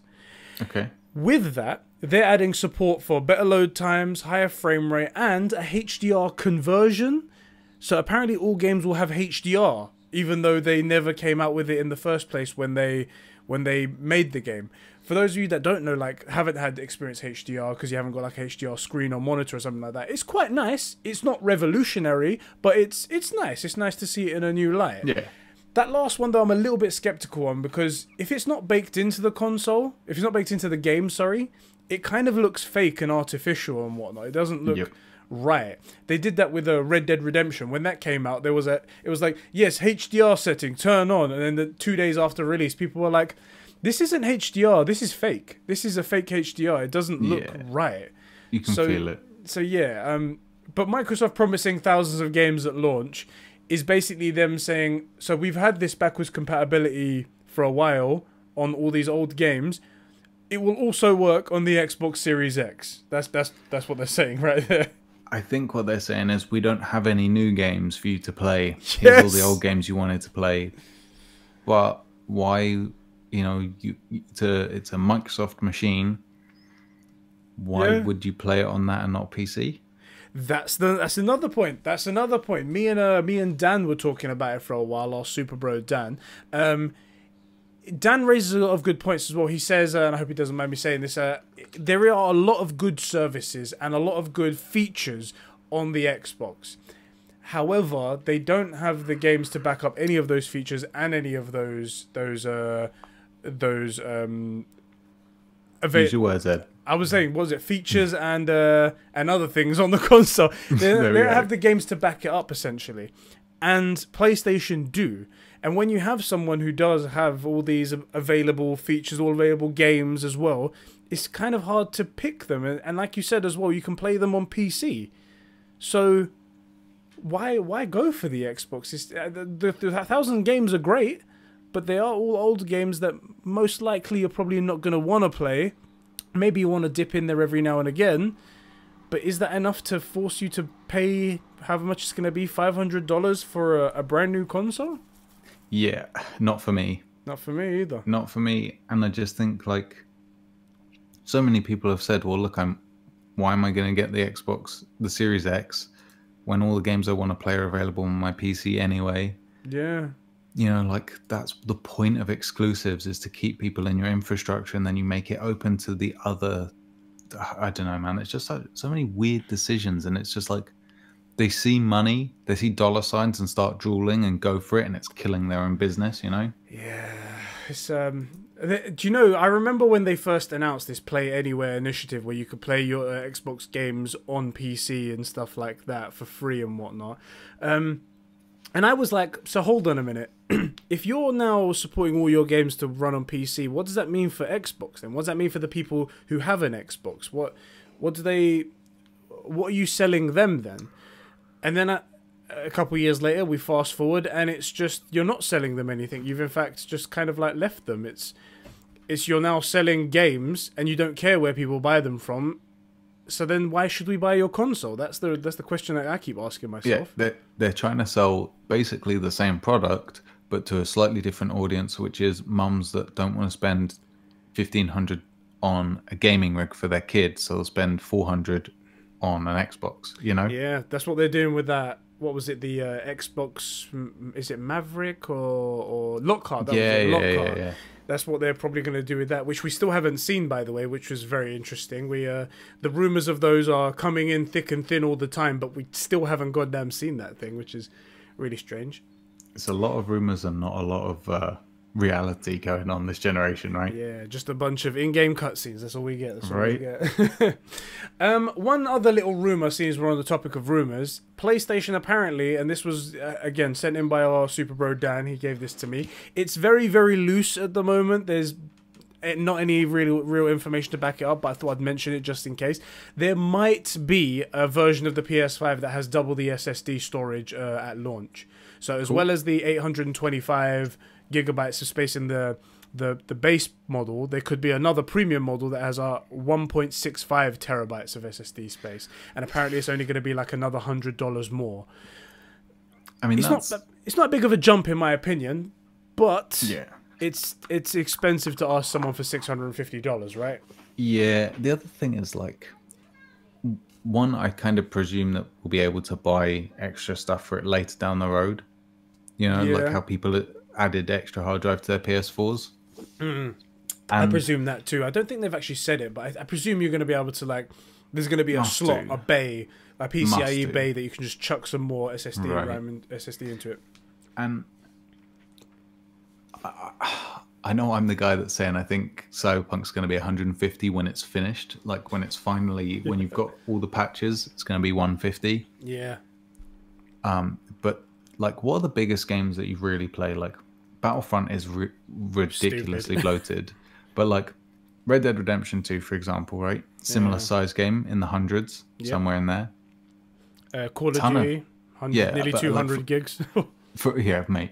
For Red Dead, you got so much game there for that 100 gigs that I'm kind of used to juggling, you know? And because of that, I reckon 800, let's say that's 5 serious sized games. Yeah. I reckon I can run on that. I can work with those 5 games. Like, if I've got Cyberpunk, Ghost of Tsushima, fingers crossed, Last of Us 2, AC Valhalla. What else is coming? What's coming in 2021? Let's have a look. Mate, all we know so far is that we know there's going to be a Call of Duty. Like, we're sure that the sun will rise. Assassin's Creed, and then we have these other couple of PS5 games that I mentioned before, but we don't know if they're actually coming. Estimated is 2020. You know, Quantum Era, the Dauntless, the Godfall, and stuff like that. But we don't actually know when they're coming. And then you've got the sports games that come out. You know, those casual games and whatnot. Yeah. I mean, Skull and Bones is in 2021 apparently. Yeah. That pirate thing. We got fucking dicked on that though, man. They were like, the way they were pitching it, they were like, "Oh, this is basically going to be the ship-to-ship combat part of like Assassin's Creed Black Flag," and we're like, "Yeah," and it's like, "Oh, it's a multiplayer game." Oh, it's not right. And I mean, maybe the Harry Potter RPG comes out. That if too. that's ever getting Batman. made. Oh God, yeah. Yeah. Yeah. So like, you know, I think honestly Superman 800's probably good enough. 800's probably good enough for games that come out this year anyway. Yeah. You know? And I bet you can run those games plus say like a Call of Duty or something for 2 years and not get bored. The only advantage this would pose if it was real, which right now it's looking very, very loose, that it's very fake and whatnot. But if it was real, the only benefit is that it will be 1.65 terabytes of the PS5 SSD, which isn't available on the market at the moment. You couldn't upgrade your PS5 with the exact same SSD in the future if you wanted to, until they come out with technology that would be able to match it. This will be the SSD technology that is in the PlayStation 5, the super advanced SSD. So that's the only advantage that I see of this at the moment. So that would be one reason to buy it. That would be very cool. Yeah, it would be very cool. I think I can make the 800 work for now. Yeah, I think I could too. I think I could too. Yeah. Let's move on to our next topic. And bro, it's bad news. Great. Bad news. You haven't been recording your audio all this time. That's it right there. Fast and Furious Crossroads has been delayed to August 7th. You joke, but the last time we did this podcast, I went and found the footage for it, which hopefully we're showing on screen if we've remembered. Unironically, I think that looks like a ton of fun. This is the only racing game other than Mario Kart 64 that I'm actually interested in. Dude, I am too. I'm so glad you said that, because I was looking at it and I was like, oh my God, this looks cheesy, but it's Fast and Furious. It's supposed to be cheesy. I want to play this game. Dude, and then I'm like, oh God. Oh, Jesus Christ. If you have some American muscle car with a machine gun mounted to the top racing a rocket going horizontally across the ground, I'm in. I'm so in. You know, like the thing I would love to see, and I don't even play Rocket League, is for these guys to strike a deal with Rocket League so you can get some of these cars or skins in it, or that they can get like a, you know how Nazi Zombies came with Call of Duty as an aside, like for a limited time only, this game allows you to play these cars but basically like Rocket League. You know, like that would be a serious play. Yeah, man. God damn it. Oh, this we're looking at we've got the trailer running as well, and I'm actually watching the trailer again, the gameplay trailer, and it looks basic as fuck. It looks like old PS3 graphics. It doesn't look anything great. You've got the realistic voices as well from like Tyrese and Letty and stuff like that. They sound like them, at least. I think they might have got them to actually do the voice recording for it.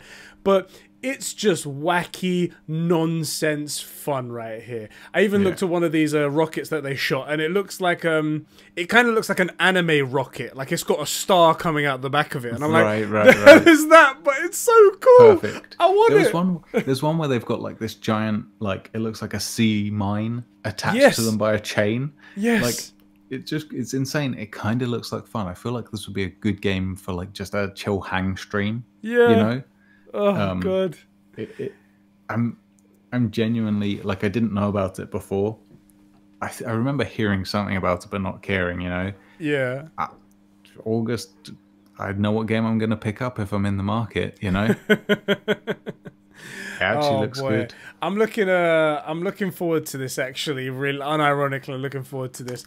And it's August 7th, I think it's coming out. When it comes out, we need to do a funny gameplay session together where we're playing this game, just being dicks and doing voices and stuff like that, because it needs to happen. It just needs to happen. Yeah, mate, with some branded alcoholic beverages, but we're not going to say the name. That we can't say the name, obviously. Yeah. There'll be a lot of family. Yeah, absolutely. I mean, it's starting to look like the whole social distancing, not social distancing, but like the separation stuff is starting to loosen. So maybe we'll be back to doing normal videos soon. Yeah. That'd be cool. Actually, didn't we get asked on the Conversations podcast? And I said 2 weeks, I reckon it'll start to loosen up. Yeah, I think you said something good like at this. I'm so good at this. When you're right, you are 100% right. I'll give you that. That's what That is true. Oh boy. Let's talk a little bit about the Last of Us reveal, because that happened a couple of days ago. We did a watch along and whatnot. Yes. And going into it, we was a little bit skeptical. I'd say you a little bit more than me. I downgraded my pre-order from the early edition all the way down to the standard edition, and you said you wasn't gonna buy it. Is that right? That's where I was. I still think I'm not gonna get it. Yeah. Day one. Yeah, I think I'm gonna at least wait a couple of days. That's where I think I'm at. Yeah. But then what happened with this reveal? So, the reveal, I'll say this, even before this, we had like a minute trailer of some of the stuff that was in that. Yeah. And from that, I was saying like, look, this looks like just a good old-fashioned revenge story, and I dig it. You know, I'm down. Mm-hmm. The trailer, we didn't see any of the story. The story could still suck, and I'm not playing it for the gameplay, right? I appreciate this one actually has gameplay. Yeah, better than The Last of Us 1. Like you famously said, like there's like 3 enemies and you don't really do anything. You go down a corridor. That's all you really do. And there's no puzzles. There's no enemies. As the game goes, it's lacking on the game bit, you know? Yeah. But I absolutely love it. It's one of my probably top 5, easily top 10, probably top 5 games of all time, right? Love it, but it's lacking in the gameplay. This, at least it looks like there's a ton more when it comes to the gameplay. It actually looks fun. I presume there'll be some good puzzle mechanics. It's more open world, that kind of stuff. All good things. Still don't know anything about the story, and that's the bit I'm really concerned about. However, it looks pretty good. It does. It does, It genuinely looks pretty good. That little bit of gameplay, was it like 18, was that 10 minutes or something like that we had at the end of it? Yeah. 8 minutes, something like that. It looked very, very cool. The verticality of it, the open-ish areas, it basically looked open world. Right. New enemies. New enemies, the animations as well, being able to like dodge knives and then stab and then lean back and stuff like that. Very cool. I liked especially, I think we both like this, so instead of you having like an XP system in a game and then you just use a skill point to like boost your stats or something like that, or build something on your gun, you pick up a shooter's magazine that you find just in a random store somewhere, and you're like, oh, so that's how you make that, and then you can build that thing, or then you can do that thing and whatnot, which is quite a cool way to keep immersion and stuff like that. I was really sold on it, yeah. I will say, because, and there's a dog barking, of course. I can't hear it. Oh, good. Because people were saying to me, you know, look, the reviews are going to be out a week and a half or something before release date. Yeah, a week before the actual release date. I don't trust those hacks. Are you kidding me? So I'm still going to wait. It looks good to me. It does look good. I'm going to wait for you to play it. I'm guessing you'll probably get a good 5 to 10 hours in within the first couple of days. Easily. Yeah. Would be my guess. And if you're like, yeah, it's a good story, you know? Great. I'll pick it up 2 days later, you know? Yeah, otherwise, I was gonna say, like, that's probably, once I get a good feel for it, I'll be like, this is good or this is bad, and then you can know, and then you'll only be like a day late, right? Like, look, neither of us know what the spoilers are. No, right? We don't. No. However, the thing about, I've said, look, it's possible that this guy was lying in a sense, because all good lies, the best lies include the truth. And so if he said stuff that was phrased in a way where Naughty Dog couldn't be like, yeah, that he's not wrong, you know? Yeah. Like that is technically, it's missing context and stuff like that. Right, exactly. So, you know, I think with you having played it a couple of days, I think you'll find out if it's garbage or not, you know? Yeah. And if the story's garbage, you can just tell me, look, it's garbage, don't bother. Mm-hmm. Otherwise, you know, if it looks like it's all together, right, and it isn't, you know, it's not like secret aliens actually killed Ellie's mum and Joel's, you know, like if it, you know, if it's not just utter garbage, then frick it, I'll get it. I'll be 2 days late. So what, you know? Yeah. I've pre-ordered games that came 2 days late. You know, you've been pissed off, but still, you know, it's happened, right? So it's not the end of the world, right? So it'll be, yeah.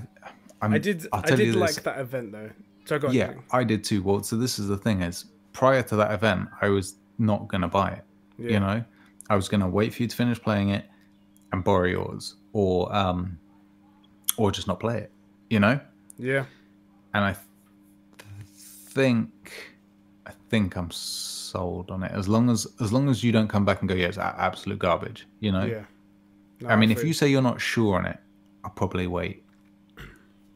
If you're like, oh, it's good, but there's something about it, I'll wait. I'll borrow yours. Yeah. But if you're like, no, it's sick, you got to play it, I'll buy it. You know, that's where I'm at. I feel you. I did like that event especially because we managed to work out something quite cool. Like before the event went live, we put it up there. Was like, okay, guys, should we do a reaction to this stream? Should we do like a whole watch along to get the guys together and have some fun? And people were like, we don't know. Maybe people will post spoilers. It's very dangerous out there. It was like, and then we worked out a whole system where we disabled the chat on YouTube, and then we were chatting in Discord, and that went fucking amazingly, I have to say, especially because we can post like GIFs and stuff like that. It was really cool. It was really good because, you know, sometimes in the chat, someone's like trying to use they're putting the emotes in like the Ainsley, but they have to write it. Everybody knows what they're posting, but you can't really see it. You know, it's in your imagination. And it was good to be able to have the GIFs there and our emotes and stuff. It was good. It was a surprising amount of hard work though. We had to account for any new randoms that found the stream and then joined the Discord and mess with permissions and stuff. But it was really good. It was a really smooth thing. I think we should do more stuff through Discord if we can. Yeah, I would say so too. We have to thank Diogo for that. He did all of the back end work where he was like setting up a new channel and making sure that people that join, they can't post spoilers and then just dip out and whatnot. Right. So he massive help to him right there.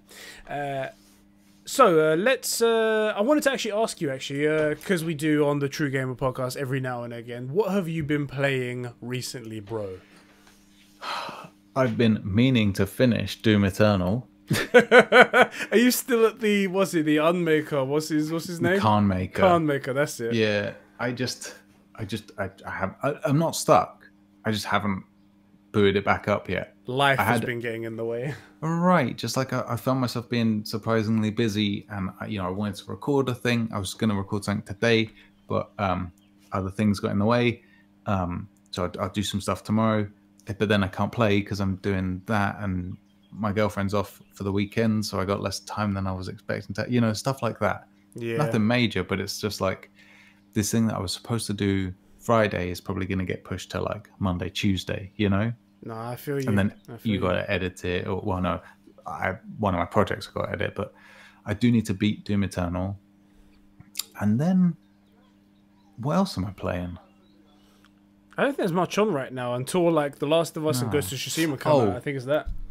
Yeah, the Ghost of Tsushima I'm really excited for, but as soon as that's done, as soon as I'm done beating Doom, I'm going to get that Warzone, because I know you and some of the boys have been playing it. Yeah, we have. It's surprising, actually. I didn't think... I dropped off of Warzone. I dropped off of like Call of Duty a while ago, and I was like, it's getting too ridiculous. It's not for me. I played the main campaign for Modern Warfare, played a little bit of the multiplayer. Yeah, me too. The multiplayer is still garbage. Just let us get out of here. And then the guys, some of our friends, were playing the Warzone stuff and playing that Blood Money thing, which is a whole new mode inside it. No idea. I don't know what. As I said, it's a new mode that when you first get into it, it's like the first time you play, you don't know what the fuck you're doing. The second time, you kind of pick it up, and then the third time, it's a very simple game. It's Call of Duty. It's designed for the most basic gamers to jump in at any moment, exactly, to come in and play the game. So yeah, you'll get it, and that's what I've been playing as well recently. But yeah, I've been playing one other game that is actually quite cool. So, do you remember at EGX I got to play the Iron Man VR game? Yeah. Iron Man VR came out with a demo that is released already, and I've been playing that. That is fun, boy. My God, is it fun? I know you enjoyed it a lot at EGX. I was about to say, because I enjoyed watching you play at EGX because you look like a knobhead. So Wait, do me a favor. Before I got into the VR, or just all the time at EGX? Oh, okay, cool. You've got to play it and get the camera on and record you playing it, and then so that you can go like, you know, with the, you know how we're the small box and the stream is always the big box. Yeah. Just switch it every now and then when there's something like particularly embarrassing, you know. So you go, but it did look like a lot of fun. It really is. You feel like Iron Man in it, and I downloaded it knowing that I was gonna get to play probably it's close to the same stuff that I got to play at EGX, plus a few more extra missions and whatnot. And you get a cool skin for when the game comes out as well. Sick. It's like molten lava skin. I was like, great, that's cool. But it's so much fun, man, and because I'm at home, I get to be the full dickhead that I am, and not just the half dickhead that I was showing at EGX. And my God, you're every moment that I'm hearing those blasters like power up, it's like I'm doing all of the moves that I've seen in the movies. I'm like, yeah, this way, yeah, that way. You were doing that at EGX as well, like you were starting to do it. So like, I can imagine when you're at home, you're really like, yeah, I'm gonna do the, like, you know, when you would fly with your hands down by your sides, like the first time you were just doing it, and then by the end of it you were like proper, you know, pushing your chest out and like trying to push yourself off. It was funny to watch. Like it looked like a lot of fun. I could see what you were doing on the screen as well, and it did look fun, you know. I can't wait for this game to come out. It's actually I think it's like June 17th or something like that is coming out, so just after just before, The Last of Us. If I get that a couple of days earlier, I can bang that out in a day or two, because I'm sure it's not going to be a long game. It's only like 30 quid for the game, but I think that'd be quite fun to play before The Last of Us. That'd be quite good. I'm playing that. It's good stuff. Yeah, good stuff. That sounds like a good one, to be honest. I mean, I'm actually kind of jelly, because for me it's like beat Doom, jump on Call of Duty, you know, and try a couple new game modes, I guess, but I mean, that's nothing new. Do you remember when Kill Confirmed came out? It wasn't a thing, and then Modern Warfare 3, I think. Yeah, I do remember that. And we were like, oh, it sounds stupid, and then it was like the only thing we ended up playing, you know, same sort of deal. It like, was the best. Yeah, like, I'm sure this is great. I'm just, you know, it's like, but another Call of Duty, really? But I'm sure it's good. Yeah. It is good fun. It is really good fun. All right, let's kick it over to our bros, our true gamers who have written in on our Discord server. Thank you, bros, so much for doing that. It keeps this show going. It raises good conversation. Let's read a few questions out here. Our first one from Craft, the Kickboy, hashtag PC loser race right there. He says, he just writes in saying, why is Superman your favorite hero? That's a good question. Because he's the best. Just that's it, you know. He's the superhero. But also, Troy Baker's Persian son writes in, that's our boy Ozzy, and he says, to follow up on the Superman question from Kraft, there is a Superman game in development by WD right now. The rumors go back and forth on that one. I don't know, bro. Yeah, we've been hearing this rumor for like, what, 3 years? Yeah, it's been a while. And then we heard like they tried to do one, then they cancelled it, and then they brought it back. Oh, so weird. He says, what do you think it will offer, and are you excited or skeptical? I'm skeptical, as I said, because we've had so many rumors go back and forth, and I'm more excited now because we're getting more Superman related stuff. Like we got the Snyder cut's been confirmed, and I'm like, yes, now's the time for everything Superman. And then Henry Cavill's been confirmed to come back to play Superman in other movies and stuff like that. Yeah. So I'm excited, but we've been hearing this rumor for such a long time. I don't know what's going on. And they clearly can't lock down a superhero story that fits Superman. I think we said this once before in the previous, the podcast that we couldn't get back. That the main reason why we get good superhero games like Batman and Spider-Man and stuff like that is because the character, the hero even, is kind of relatable. Because even Batman is just a human who has all these gadgets, and you could imagine yourself having all of those gadgets. Like, and if you won the lottery and then went and traded with ninjas, you're basically Batman, right? Exactly. And Spider-Man, while he does have the webs, I mean, the webs are like created by him and whatnot, and he can climb up walls, which isn't really human, but that kind of stuff you can imagine yourself doing. You could do that kind of stuff if you had grapples, if you had some sort of, like, if you're swinging from a rope, that kind of stuff. But you can't imagine flying through the air. You can't imagine being shot and then bullets bouncing off of your chest. You can't imagine heat vision or anything like that. So it's very hard to become relatable to a character and make that compelling. Yeah, for real. That's the real problem is making it to where Superman, the stuff to fight Superman, you need something, you know, that's so outside of, like, okay, let's say Spider-Man fights, like, I don't know, has to stop a truck, right? Yeah. You're familiar with a truck, but Superman's a guy that can, you know, push a planet. Right, exactly. He can push a planet or use a skyscraper as a baseball bat. And so what is going to cause an issue for him is going to be so outside of your realm that you just can't really connect with it. Yeah. I think I was saying, like, the way I would do this story was, this game is you don't make it a Superman game. You make it a Clark Kent game, right? The Superman, it's man is the focus, not super.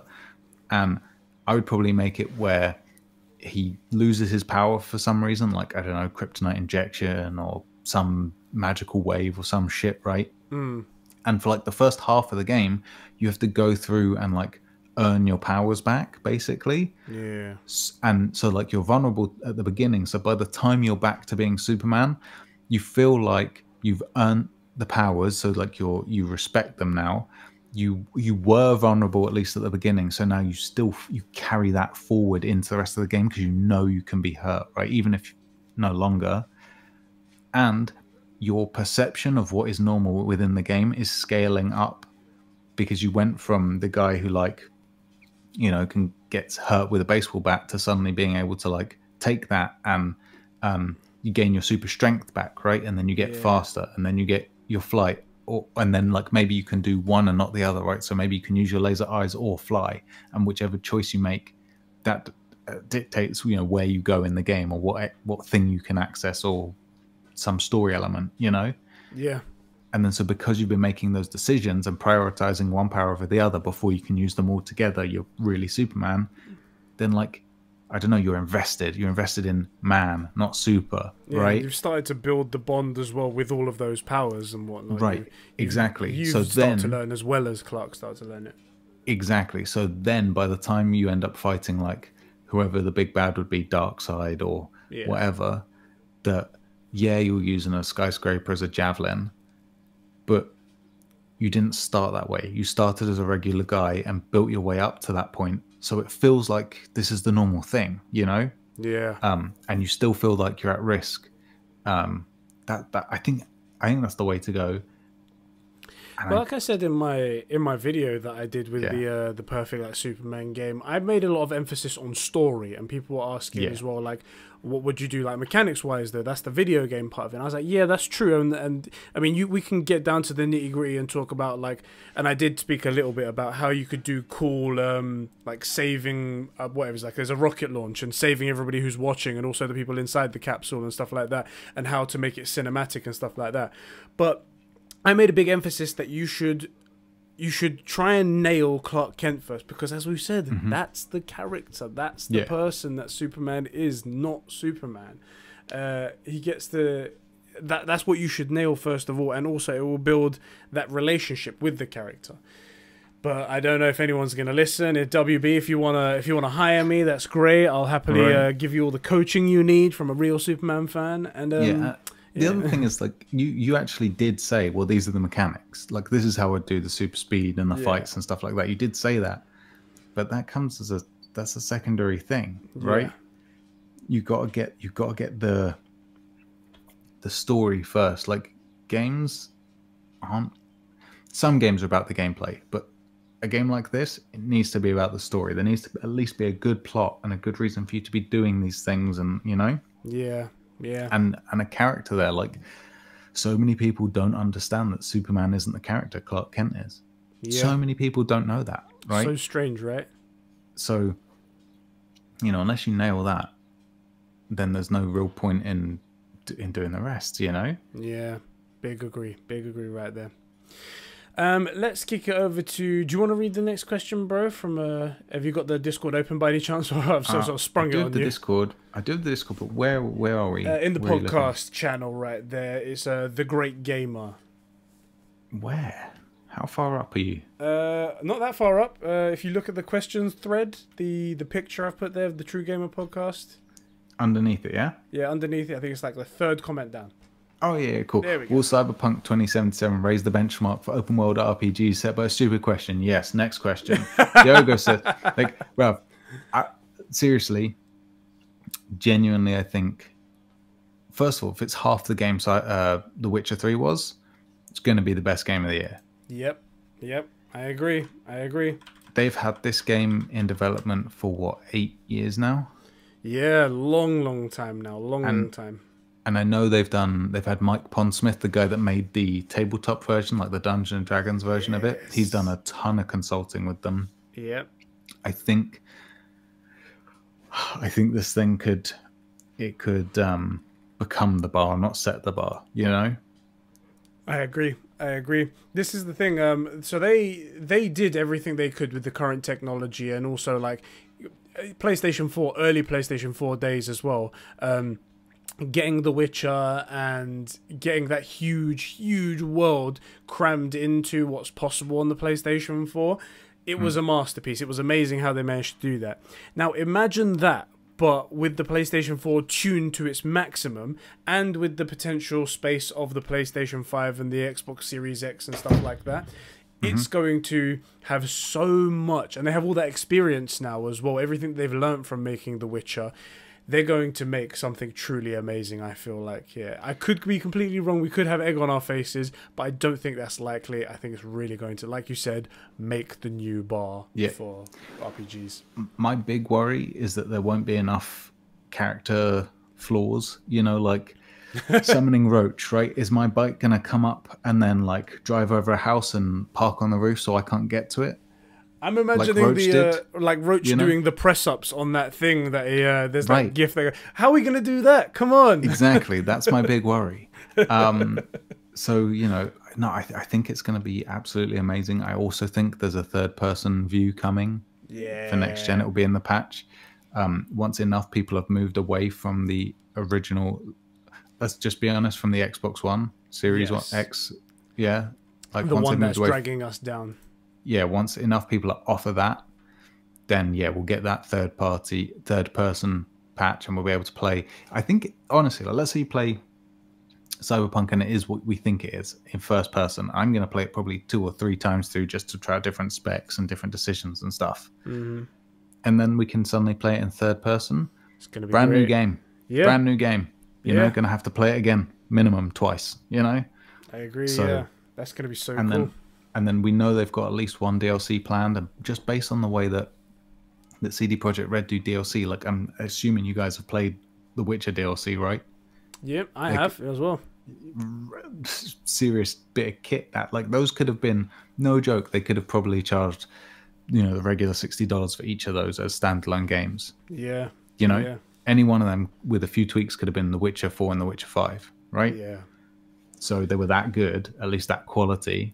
So, man, I think it's going to be a big fucking game. It's going to be so good. So yeah, I'm looking forward to it, bro. I'm really looking forward to this game. It can't come soon enough. Yeah. Oh, Johnny Silverhand, get in me. That sounded really bad. A Silverhand getting in me. That's awful. Hey man, look, Keanu. No one's that straight. Innit? No one's that straight. I'm glad this is a safe space and I can say these things. Okay, that's right. Safe space. You're the snowflake. You know, we're Marvel heroes now. That's it. Oh, Jesus Christ! I forgot about them. Fucking hell! Thanks for reminding me. Bloody hell! All right, let me read out Diogo's comment. The next one, Diogo voiced by Troy Baker, obviously, as is everyone. Thoughts on IGN's Summer of Gaming event schedule? From what I've heard, it sounds like utter shit for most gamers and is filled with a lot of indie titles or titles no one has ever heard of. I think it won't do too well. Have you heard about this this Summer Games event schedule, bro? Yeah, the last time we did this podcast. The last time we spoke about it, right? So what it is essentially it's a schedule created by IGN, and if you look at it purely from like the content and how much words are written there, it looks like this huge lineup of like multiple days of gaming announcements and gaming reveals back to back. Yeah. But a lot of it is filled with their watch-along parties of other people's announcements, so nothing to do with IGN at all. And they're going to do their like post-show talks about it, just random talks from people you really don't care about. And a lot of unannounced games that are likely to be indie games that you're probably not going to pay too much attention to and are not really that excited for. What's really shitty about this, though, is that they're taking all of this information of other people's announcements that are doing completely independent of IGN and making it sound like it's their announcement. They're trying to make it sound like this is their event that they're putting on, even though they have absolutely nothing to do with it. Wait, are you telling me that IGN is just full of talentless hacks trying to live, ride the coattails of others? No way. I know. I'm coming out here and I'm saying some really big things here, some really big takes, but this is it. It's really kind of shitty what they're doing over there. They probably have one or two announcements that otherwise weren't going to be announced anywhere else because obviously E3 is not happening. They need a stage, and IGN offered them that stage, but they're really pretending like this is their event. But there's a bunch of shit in there where it's just like, oh, PlayStation's doing an event. Yeah, we're gonna do a discussion here afterwards. Yeah, I mean, so let me ask you a question, and I don't mean this to sound negative towards indie devs because I think they're super important. I think it's really important that they, because I think those one-man projects often, like Nazi Zombies was a one-man project, right? That was basically an indie game that the guy happened to make while working with it wasn't Respawn. Who was it then? Activision. Who? Activision. That's it. And everybody in the office was playing it, and they just included it in the game. In Treyarch, right? Treyarch, that was it. Yeah, that's it. Yeah. So functionally, that's kind of an indie title, right? In a sense. Here's the thing. I don't care. Yeah. I just don't get. Okay, and I can prove to you that no one else does. Steam runs sales all the time. I would love to see Steam's numbers now of everybody in lockdown and see if anyone's even playing those games that they got for 27p in the everyday rape your wallet sale. Because I bet they're still playing those same 3 games that they don't always play. Right? Yep. And that isn't to say that indie devs shouldn't do what they're doing. I think it's really important, right? Pushes like the art form and storytelling, all that stuff to new levels, right? I just don't care. I'm not your audience, and I'm your average Joe, right? Unless it's something spectacular. That's the problem with indie games. There are some really good ones out there. For example, like Bright Memory, the one that we saw at the Xbox showcase, that was made by one man. I was like, wow, that's fucking fantastic and whatnot. But the reason why that's fantastic is because a lot of indie games, they kind of blur together. Like, there are 1,001 2D side-scroller video games, and they all look exactly the same in 16-bit art style. And it's like, oh my god, another one. And even if it's something that looks good, it's hard to differentiate and hard for someone to go, okay, I'm looking forward to that. I'll pick that up when it comes out, because when it comes out, you could get confused with the next 2D side scroller that's 18-bit or something like that. And also, it doesn't get the marketing because they're not big enough. That's because they're indie, right? So that's one thing. The other thing is, aren't we already doing the Summer Games Fest? That's another. This is exactly how it went. Let me lay it down for you right here. So, E3 was rumored not to be happening a while ago, and we didn't get the confirmation until quite recently. And I bet you IGN were like, we could host something here. We could pitch something. Maybe because we've got the camera equipment, we've got all the people, we've got the knowledge of like video games, stuff like we've got the connections. We could do something here, and this could put IGN on the map. This could be our thing. And then when it got announced that E3 wasn't happening, they were like, yes, go full steam ahead. We're doing this. Put the branding up, make all the graphics, everything like that, call up all the people and go ahead. And in between the time of them saying that and actually announcing it, Jeff Keighley, a person who actually does like games, a person who is genuine and people do love, came out with Summer Game Fest and came out with something better that they were going to do with actual announcements on his show. Right, exactly, because he actually cares. And I mean, he has people on that we know, right? You know, that's what the problem with indie devs. I don't know indie devs. I know Tony Hawk. Yeah. Right? And that's a game I didn't even care about. I didn't even think I unless you had specifically said the words to me, I never would have thought about it again, right? Yeah. And they probably wouldn't have got people like the Tim Sweeney and the guys at Epic to do the Unreal 5 engine demo and whatnot. No way would IGN have been able to hook something like that. But Summer Games Fest did. Why? Because they're actual, like, in the industry and they're respected and they're loved. These guys are just trying to cling on to whatever they can find and put their events around these big gaming events and hope they can siphon off people to their website. That's what they're... And it's really kind of despicable and kind of stupid. I kind of really hate it. It really is. I mean, even the name, I feel like it's Summer of Gaming, Summer Game Fest. Yep. I feel like they're just trying to get you in because you think it's the big event, you know? It's shitty. It is really shitty. I'm not excited for it. I'm not really going to tune into any of their stuff. They'll do what they always do with every like news game announcement or whatever. They'll make an article on it, and then if it pops up on my feed and I happen to scroll past it, if it's something, I'll be like, yeah, okay, cool, no problem. Yeah, the other thing is like, I mean, it's just I don't think this is going to be great for the indie devs either. Mainly because people are probably expecting this to be bigger than it is. Yeah. You know, that's why real, you know, bigger events are good for indie devs because they can siphon off attention because when people have already seen what they went there to see, you know? Was it 12 minutes, that gameplay that we saw at Xbox's event? Yeah. I cannot stop thinking about that. And it was probably partly to do with it being on the Xbox stage around a fantastic show and it being fantastic and different to what all the other games were offering and something like that. But which game were you there for? Exactly. I was there for Cyberpunk. I was there for other Xbox titles that were hopefully going to be shown off that didn't get shown off. Neither of us would have watched it if we were like, oh, hey, Xbox is showing off all these titles you've never heard of before.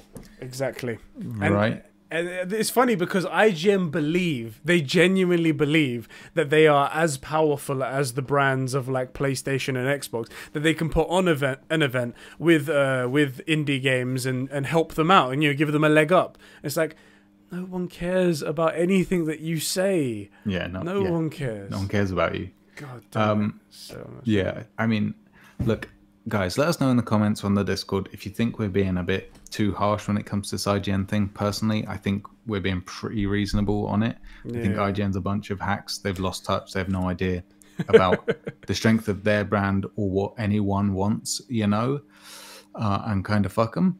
But other than that, like, getting indie devs together is great if you sprinkle them in between events that's going to keep people there, you know? Yeah. Like, have a couple major things, and then in between with good pacing, you show a cool indie game. That game, like 12 minutes, is going to have a lot more attention than it otherwise would have. But all indie games, like, it's not enough. There's no draw for me. So no, not at all. Not at all. Do you want to read our next comment out? And just to be awkward, obviously, I've taken a few questions and peppered them in the ring. So it's the next one. Is the next one, is that Nirox? It's Sean's one you got to read there. Sean's. What's your opinion on Halo Infinite at the moment, even if we don't know much about it? I'm not really the Halo guy. I mean, I like it because they do it very... Master Chief always has looked very cool to me. Good old Master Chef, he always looks very cool, but I don't know anything about him. But you know a lot more. How do you feel about Halo Infinite? I feel like I've been let down by a lot of Halo stuff. After Halo 3, let's say. Actually, I mean, that's not really fair. There's a couple of movies on YouTube. There's Forward Unto Dawn, and I forget the other one. They're pretty good. They're actually really good. It might be The Fall of Reach, actually. There's a couple of books that are good. The Fall of Reach is a good book. I know you don't read. Obviously, who reads? Come on, who reads? If people are seeing him read these comments, but, you know, there's a few good books and stuff. I just choose not to. Right, that's it. You choose not to. I mean, Halo Infinite, goddamn, let's actually see something, right? I'll say this, it's not enough to make me get an Xbox. You know, maybe in a couple of years I'll pick up an Xbox One X, you know, for really cheap and throw it in if it's backwards, you know, if it's compatible. But I'm not going to buy a Series X just for Halo. I'm sorry, it's just, there's not enough else on it. I want it to be good. We saw a trailer of Chief getting picked up from something, like it's intriguing. I just feel like 343 don't really know what to do with him, where before it was Bungie, and I mean, if they were, I don't know, if I was Bungie, I would have stuck with Halo personally and then done Destiny later down the road. They've been doing Halo for a long time. They really wanted to get out to strut their stuff, you know. Yeah, and like one side of that argument, which I do take, is that Halo 4 wasn't exactly good, right? And Bungie got out from it and they brought out Destiny. Now, Destiny had its own set of problems, you know, which was that this will be a 5-10 year game. Actually, no, it won't. You're going to make me pay full price for a game you're going to call Destiny 2 that's just a different few maps, you know, like, and the load screens, goddamn. So, yeah, I don't know, man. At the minute, I'm kind of a big meh, despite loving Halo, you know? Let me see something. Show me something.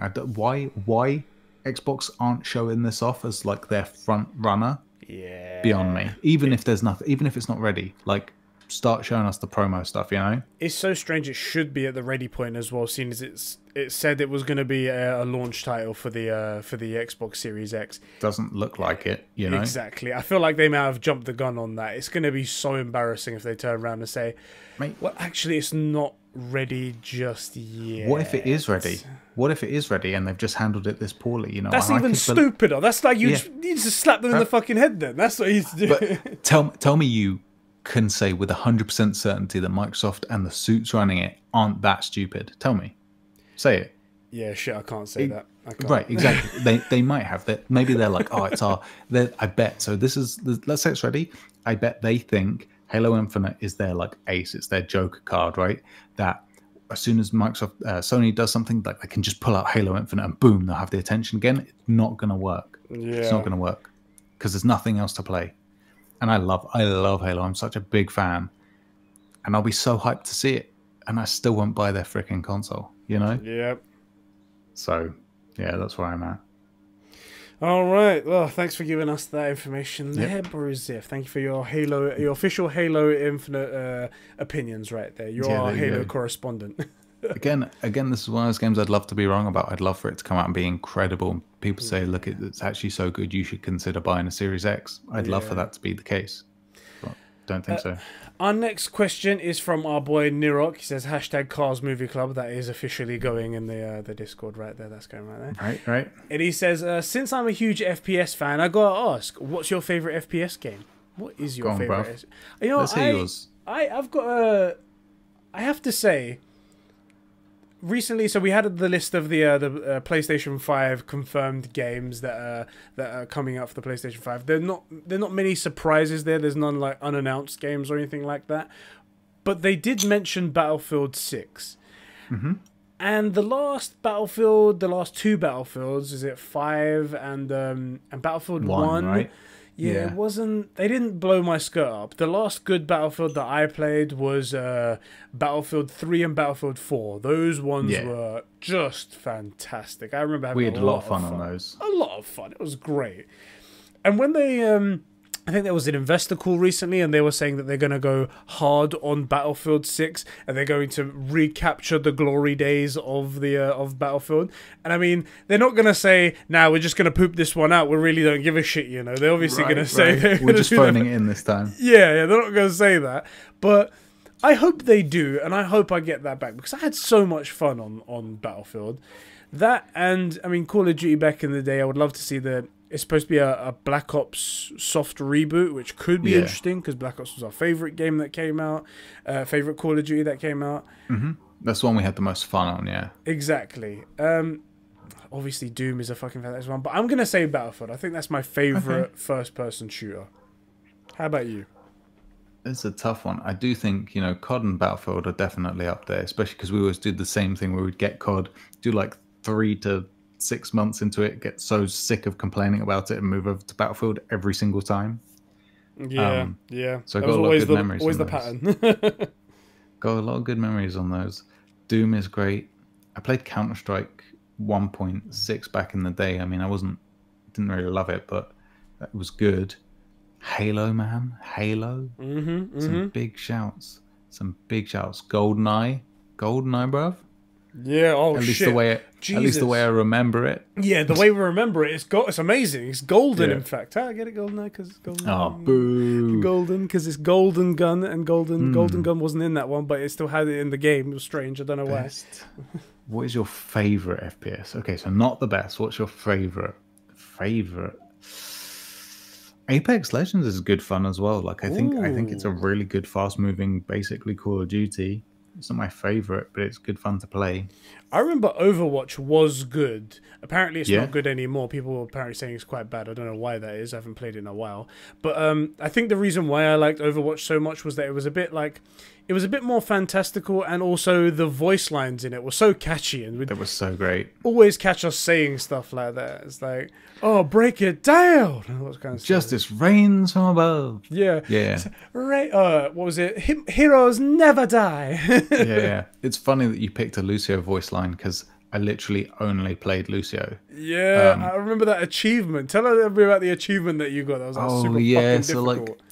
Like it was more impressive back in the day, like within the first sort of 6 months of playing the game, you know, when things were still fresh. But Lucio had this achievement called the floor is lava.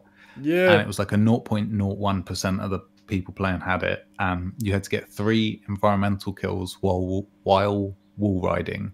But it also didn't say if they had to be in one go or not. And so I did eventually get it. It was tough though, because I thought it had to be all 3, you know, from in one one go. Yeah. Yeah, it was tough. Which I think it doesn't have to be. I think you can just get 3 environmental kills while riding a wall throughout the space of a game. But so Overwatch was fun. I only played one guy, but it was fun. You know, I think favorite shit. I think I'm gonna have to say Call of Duty's multiple. You know, like I had a ton of fun on Modern Warfare. You know, COD 4, World at War was good. Just raping people in like MW2. Oh yeah.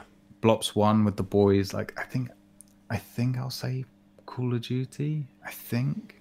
There's no wrong answers, man. There's so many good ones. Yeah, and this is your favorite one, so it's all about you. It's all about you. Yeah, I think I'll say Call of Duty. I think that's the one I put the most time on, and there's probably a reason for that. So I'll say COD. Yeah, that's a decent anyway. point. Yeah, you put the most time in, there has to be a reason for that. Although Battlefield's a big shout, man. We've had some good times on Battlefield. It is, and the really Levolution, mate. Not bad at all. Levolution. Oh my god, the skyscraper's falling. Right, oh. right. That was so sick. Or breaking the dam or whatever.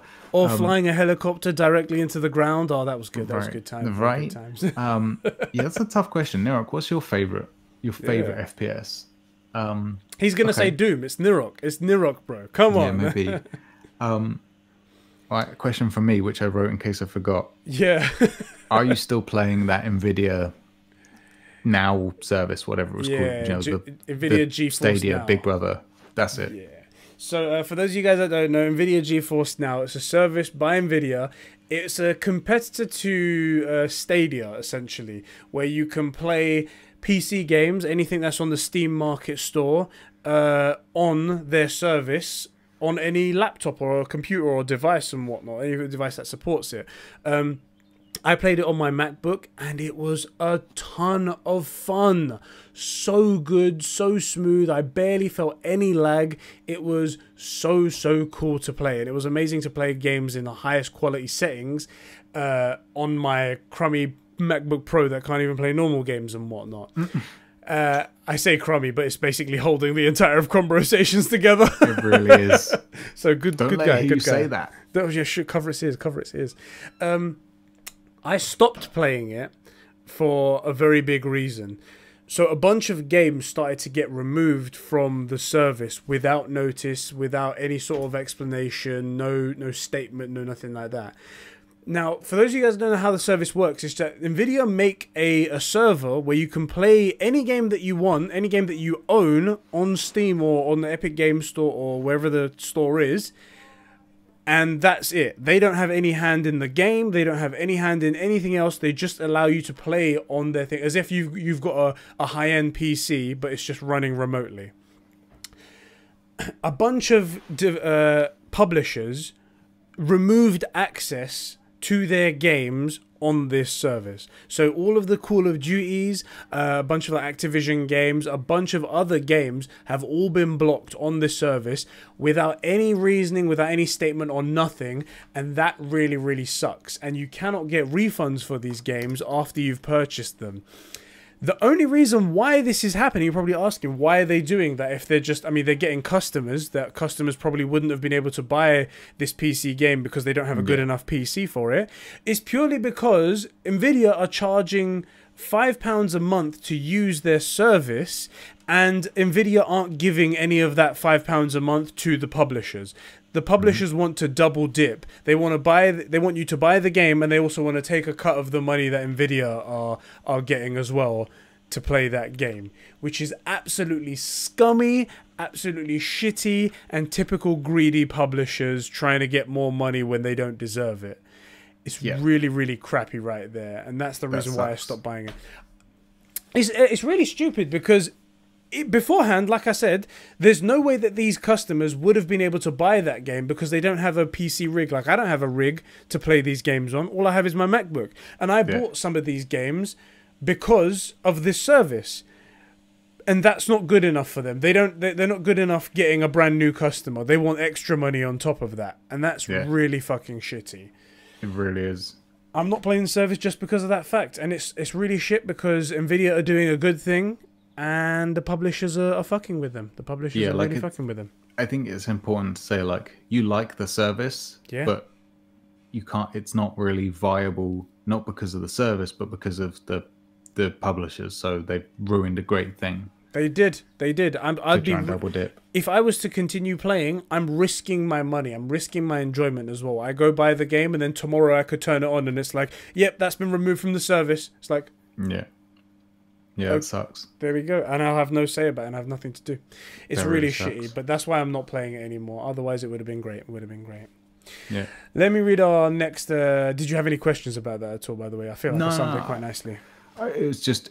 Because that I was actually considering it, you know, as like, instead of maybe getting the PS5, I could do £5 a month and play Cyberpunk in, you know, super high res, you know, ultra settings kind of deal, right? That was one of the things I was angling towards. But if we're not going to be able to do it, you know, it's just too risky. I couldn't recommend it to anyone. Recommend it to anyone.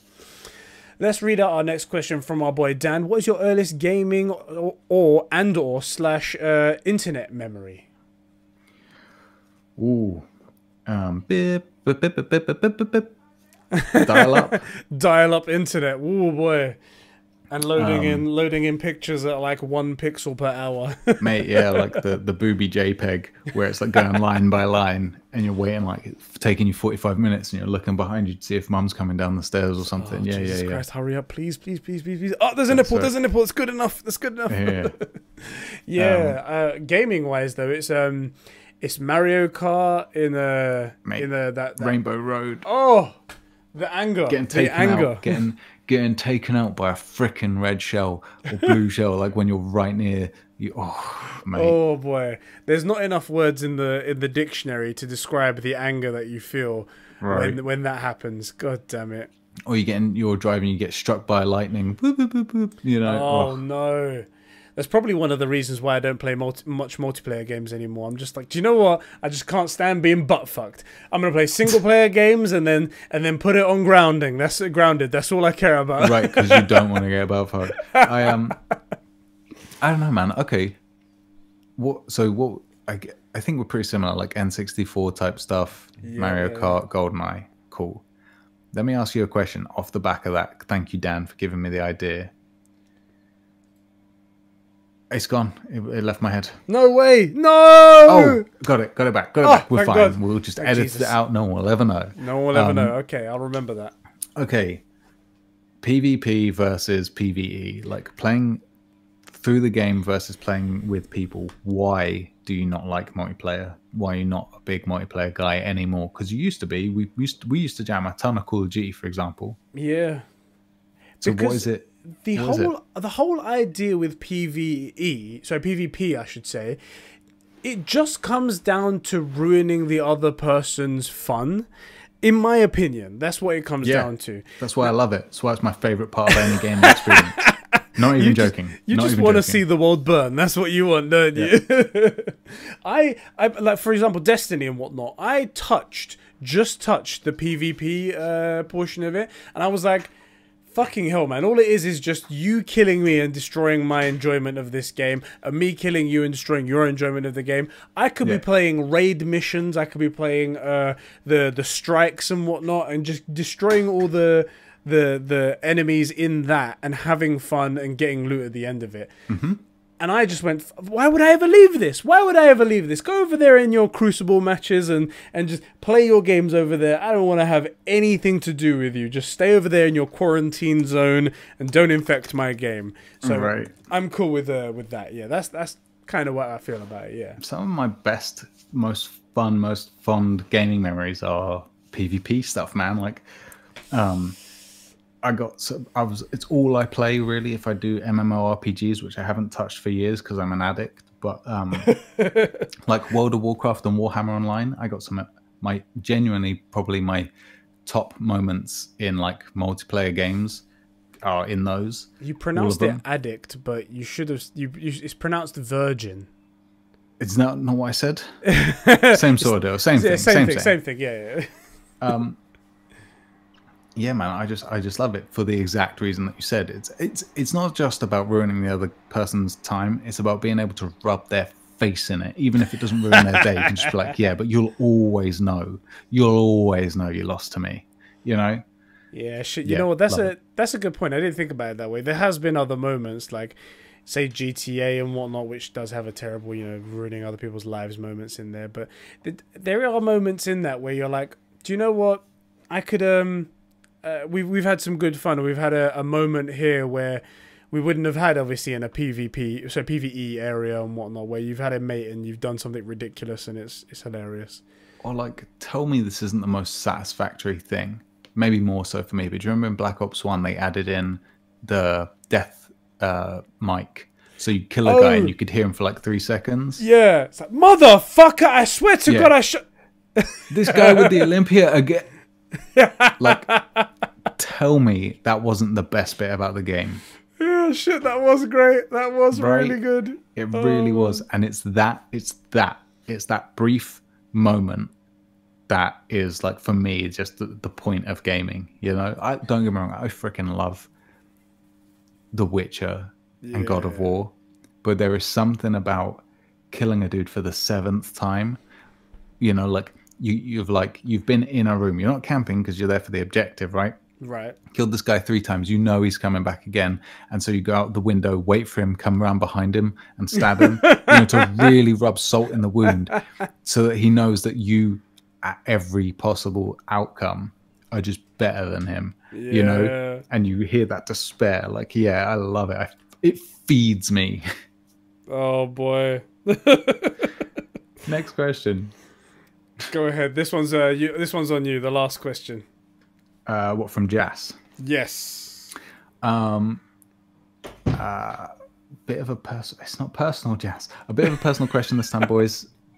Seeing as you're both obviously getting the PS5 for obvious reasons, what game from the current gen will you play first on the PS5 to take advantage of this insane SSD and visuals?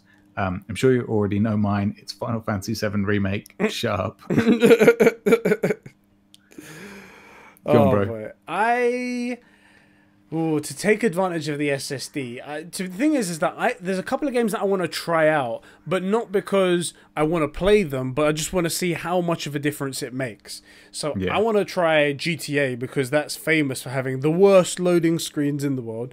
I want to try Destiny because, again, the loading screens into the planets and whatnot are so fucking awful. Brutal. I want to try those, but I don't think I want to go back to play them just because I'm on a PlayStation 5. The games that I want to play on the PlayStation 5 are the ones that I hope they have next gen patch updates for. So like God of War, I hope they have like a update for. I hope that PlayStation have come to them and said, guys, do you know what would be really good for PlayStation? Is if Horizon Zero Dawn, if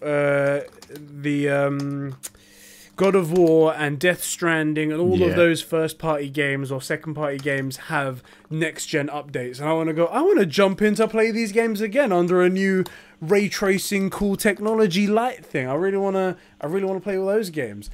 If they do have anything like that, straight away I'm playing God of War again. I'm doing a whole Let's Play, start to finish, new-gen system, just to see what that's like.